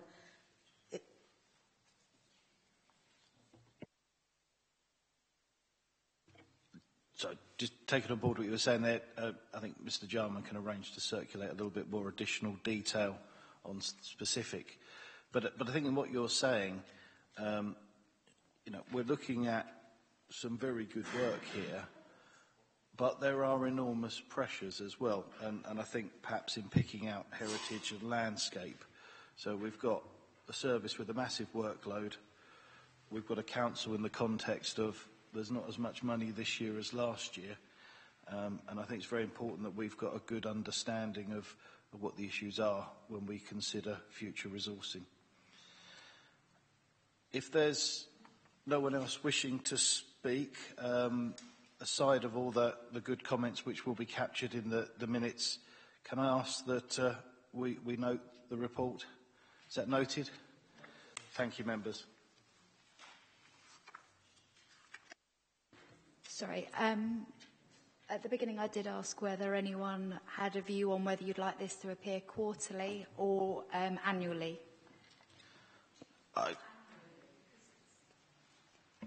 Chairman, if I may, I wouldn't want to put... We do need to be aware, sorry, I speak as a sub, obviously. I think this committee ought to be aware. But on the other hand, as you've rightly said, there's an awful lot of pressure on the service. And I don't think that we should be trying to put too much extra burden on the team. I think certainly we don't want reporting for the sake of it. And perhaps you would leave that to Chair and Vice Chair discretion. If we sense that there's information that needs to be reported, then we'll bring it forwards rather than insist upon a regime of is there every quarter whether we want it or not. Is that agreeable? Thank you. Thank you very much. Final item for this evening, agenda item 16, Brownfield Land Register update. Mr. Watson, would you be kind enough? Thank you, Mr. Chairman. Good evening. Local planning authorities are now required to have a brownfield land register covering the area of its local plan. The requirement is set out in the Town and Country Planning Regulations 2017 and the Town and Country Planning Order 2017. The requirement to produce a brownfield land register came into force in April 2017 and requires local authorities to have a compiled register by the 31st of December 2017. The purpose of a register is to encourage development by providing consistent, up-to-date, publicly available information on brownfield land that is suitable for housing development irrespective of its planning status. To ensure that the 31st of December deadline will be met, work has commenced on the Council's register. This work has been based on the requirements set out within the regulations and will be reviewed if necessary when the guidance is published. It is expected that detailed guidance on the Brownfield Land Register will be published by the summer of this year. The Brownfield Land Register is in two parts. Part 1 is a comprehensive list of all brownfield sites in the local authority area and that the local authority considers suitable for housing irrespective of their planning status. Part 2 of the register is a subset of Part 1 and will include only those sites of which the Council has decided have permission in principle. The grant of permission in principle will settle the fundamental principles of development, including use, location and amount of development for the brownfield site. Development on a site with permission in principle cannot proceed until technical details consent has been obtained. The grant of permission in principle for sites in Part 2 of the register has the potential to speed up the delivery of brownfield sites, but it will take an element of control away from the Council, as those sites will no longer be required to apply for outline planning permission. There is also a potential loss of income in the process that would have been gained from the outline application fees. However, a fee will still be required for technical details consent. Sites suitable for housing-led development can be entered onto Part 2 of the Brownfield Land Register only after they have followed the consultation and publicity requirements and procedures set out in the regulations, and further that the local authority remains of the opinion that permission in principle should be granted on those sites. Officers are currently in the process of reviewing whether any of the sites proposed for Part 1 of the register could also be potentially included in a Part 2. If the outcome of this review is that there are sites available and considered suitable for inclusion in Part 2, these sites will be presented as part of a report to this committee in September. Local authorities are required to update the information relating to each entry and review the sites on their brownfield land register at least once a year.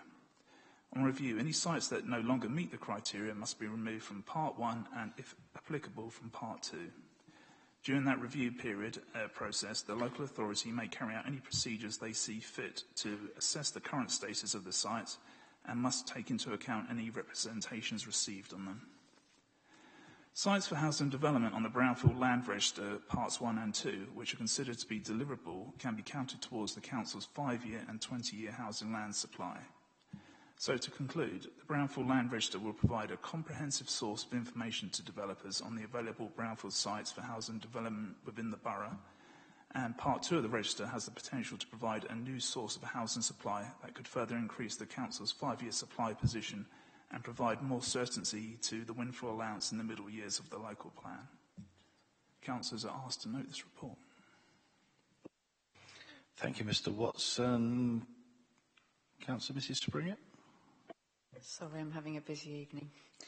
I appreciate it's nothing that the Council can control, but I'm really concerned that land in built-up areas such as private residential gardens. And then it goes on to say that they expect to see local development orders being used to get permissions in place on over 90% of suitable brownfield land. How, as a planning authority, can we prevent virtually every large back garden in the borough from being put forward for development? Because nowadays houses are built with tiny little backyards and little postage stamps, and there are properties around that have lovely gardens. And it's part of our heritage, if you like, and I can just see this destroying that, and I think that's quite sad. I just wondered if there's any way how we guard against every Tom, Dick and Harry putting their back garden forward. Mr Watson, is a garden a brownfield site? I can confirm that a garden is not a brownfield site, so it would not be a part of this process.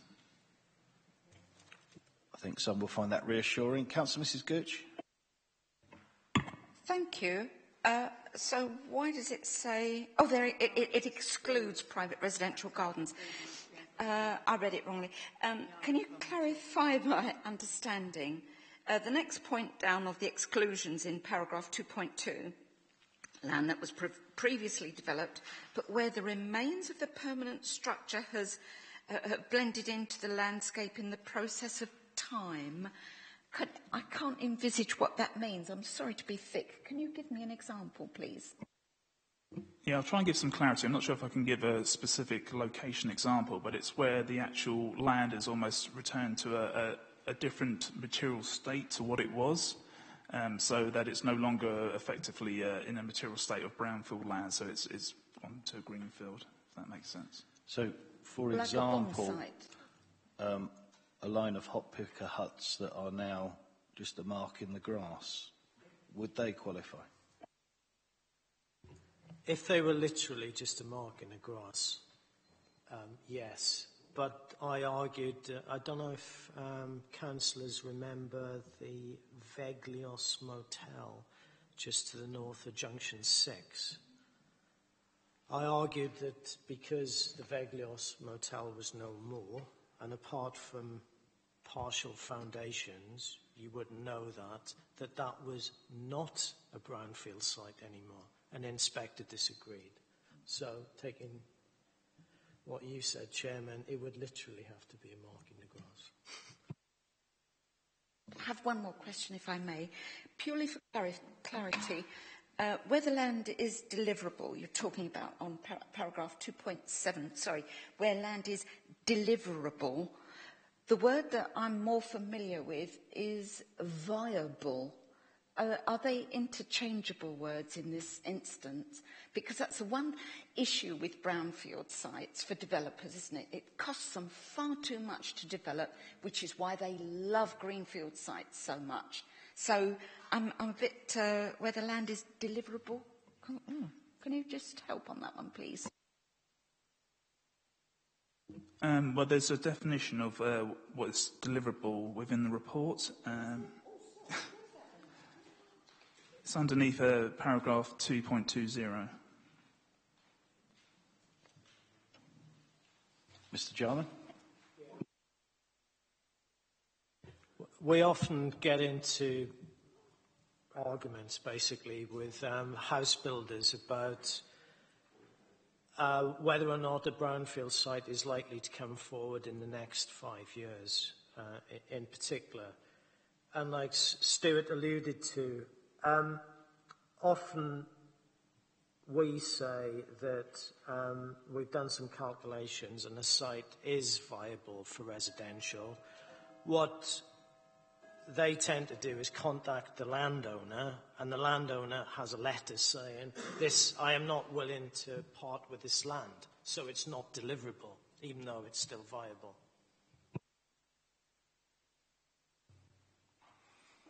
Jump in the queue, but you seem in... Go on. Mr. Chairman, can I just come back to the mark and the grass business? Okay. So if you have an agricultural building and you're looking at permitted development rights, for instance, there was some sort of case law earlier this year, last year, that said, you know, it's got stricter, hasn't it? So you have to prove that, you know, you have to have sides and you have to... Wasn't there? Am I correct? I'm sure somebody mentioned it to me recently. I think that might be a different piece of case. Thank you. Agricultural buildings, farm buildings, aren't normally regarded as brownfield. They're an exception, even if there's a mark in the ground or not. Sorry, I'm just reading Annex 2 of the MPPF defines brownfield land as, and then it says, oh, this excludes. I beg your pardon. Sorry. Right, that's a useful clarification. Councillor Willis, I think you were really next. Microphone, if you could. Two questions, if that's all right, and then possibly a third one or a comment. This definition, is this the definition of brownfield site, effectively, that in MPPF Annex 2, which is the 2014 version? Is that roughly? I'm not that well trained on planning. Okay. All right. Has there been any change with this? Is it legislation? With this diktat from government, which may be good. Is there any change tied in with it to the definition of brownfield land, apart from Annex 2? Oh, sorry. Not that I know of yet, no. There's been no change to the definition as a result of this. Can I ask the head of planning, this register will streamline the process for developers, I think, to look at brownfield sites and make it obvious where we're trying to encourage development without any extra government money to go towards helping cleaning up those sites. Do you feel that this actually will make a minor or a major, no difference, minor difference or major difference to trying to get the few brownfield sites we had to come forward? My understanding is that this has come about from lobbying by house builders. And, you know, I think paragraph 2.4 sums it up. The cost saving from a developer is not put in a planning application. And, you know, there are relatively large costs. It's not so much the fee for the planning application, it's the ecological survey, the transport modelling, the air quality assessment, the heritage statement, etc., etc. And it's usually teams of consultants that have to be assembled to submit planning applications. Very succinctly lay out the process, if possible. If it's on the brownfield site register, is that right? And say, for example, a developer wants to put an application in, I didn't see if it's the size of housing development, but a reasonable size application that would get 106 money and things like that. Could you just, you may have said this earlier and I didn't catch it or read it in the report, but the basic process they would have to go through to put an application in and get detailed permission as well? Yeah, the basic process, you have part one of the register, which basically identifies all the suitable brownfield sites, but it doesn't grant them permission in principle there. But then, as a council, we would then look at the sites which haven't got any planning permission so far and then decide whether or not they're suitable to be moved into part two. If they go into that, then they're granted permission in principle, but they still have to, the developer still has to apply for technical details consent, which will look at things like infrastructure provision as well. If I might just supplement, so let's take an example, say Springfield site, big brownfield site essentially. Had that been in the register, had there been a register at that time, would not have needed to have sought planning permission? If it had been put onto part two of the register, that's correct. It wouldn't have needed planning permission. It wouldn't have needed to put forward as an allocation either. It would have had PIP granted.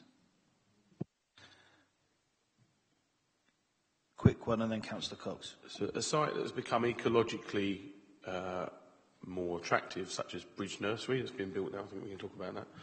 If that come forward onto this as a brownfield site, and I wasn't a councillor when that was given, but if that come forward onto this as a brownfield site, does that mean there wouldn't need to be an EIA, is it? Environmental impact assessment done on that site?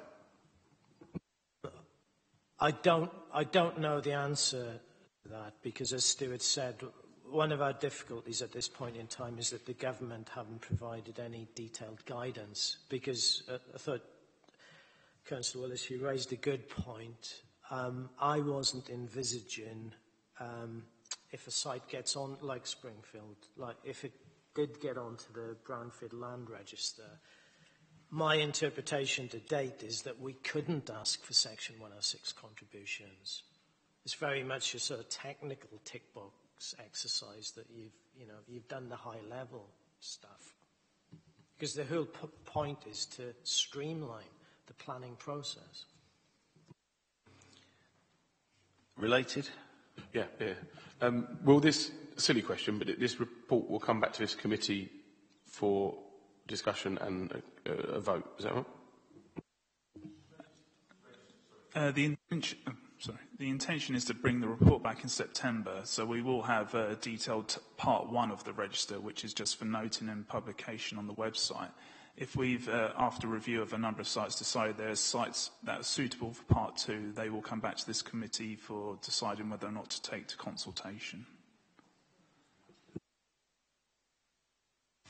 And presumably we're not getting any extra money for actually doing this work, creating this register?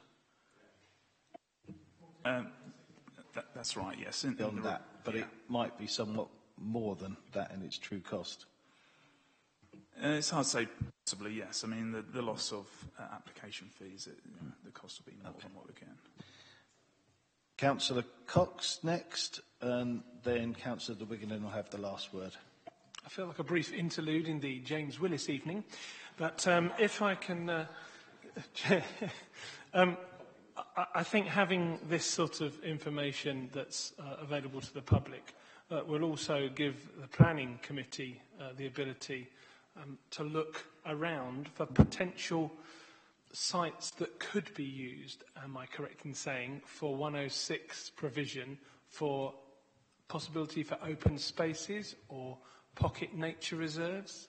Because one has been found, I believe, in Bridgeward, and would that have been on the register or not been on the register? Because, do you know the site I'm meaning? Right, behind the... I don't think we should get too site-specific here. Well, it already is an actual site. So I'm asking whether it would have counted as a potential brownfield site. I misunderstood you. I thought you were speculating. No, I'm not speculating. So it actually is a pocket nature reserve. But what I'm really alluding to is, if we have a register, the question was asked earlier, when does a brownfield become a greenfield over time?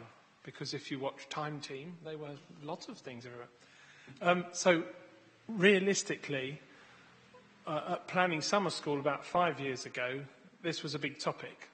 could you offset a brownfield site, turn it into a greenfield, into to a woodland or a nature reserve, and then look at it as offsetting somewhere that had much better transport facilities, transport provision and accessibility?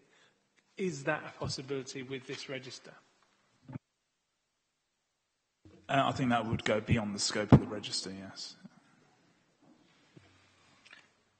Councillor de Wiggenden, the last word is yours. Thank you. What this seems to highlight, I mean, it sounds like a significant loss of control and possibly a significant loss of income as well. For the benefit of these sites now being included in 5 and 20-year land supplies a year after we've needed it. One of my things is we've actually spent a lot of time over in the last decade actually using up brownfield sites, and these all of the boroughs are now going to have these lists. And I can see the way that this is written, that the government's expecting you to get permissions in place on 90% of them. They're also going to come back and go, you don't seem to have very much allocated on your list. I'm just concerned that we're actually, it's yet another stick to beat you with, to actually say your brownfield list isn't very big. Why not? And that'll be another thing in the future that a government inspector will want to help us out with. I think it's very valid what you're saying. I think Maidstone has historically delivered well on brownfield sites, and now we're subject to the blunt end of an instrument designed to cajole those that haven't.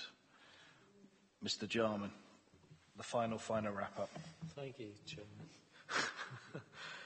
Being more positive, we have allocated numerically quite a lot of brownfield sites. I think it's, picking up on your point, Councillor de Wiggenden, we need to prove to developers and planning inspectors that we're delivering on these brownfield sites. Not at any costs, but we do need to get them away, in my opinion. Otherwise, there will be this carrion call for more greenfield release.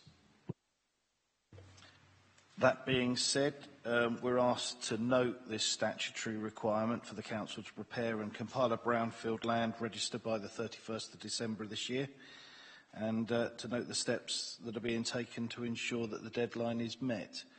Is that noted? Thank you. That concludes the agenda. My thanks to everyone as usual for your participation and your patience and your cooperation, and I'm happy to announce the meeting closed. Thank you.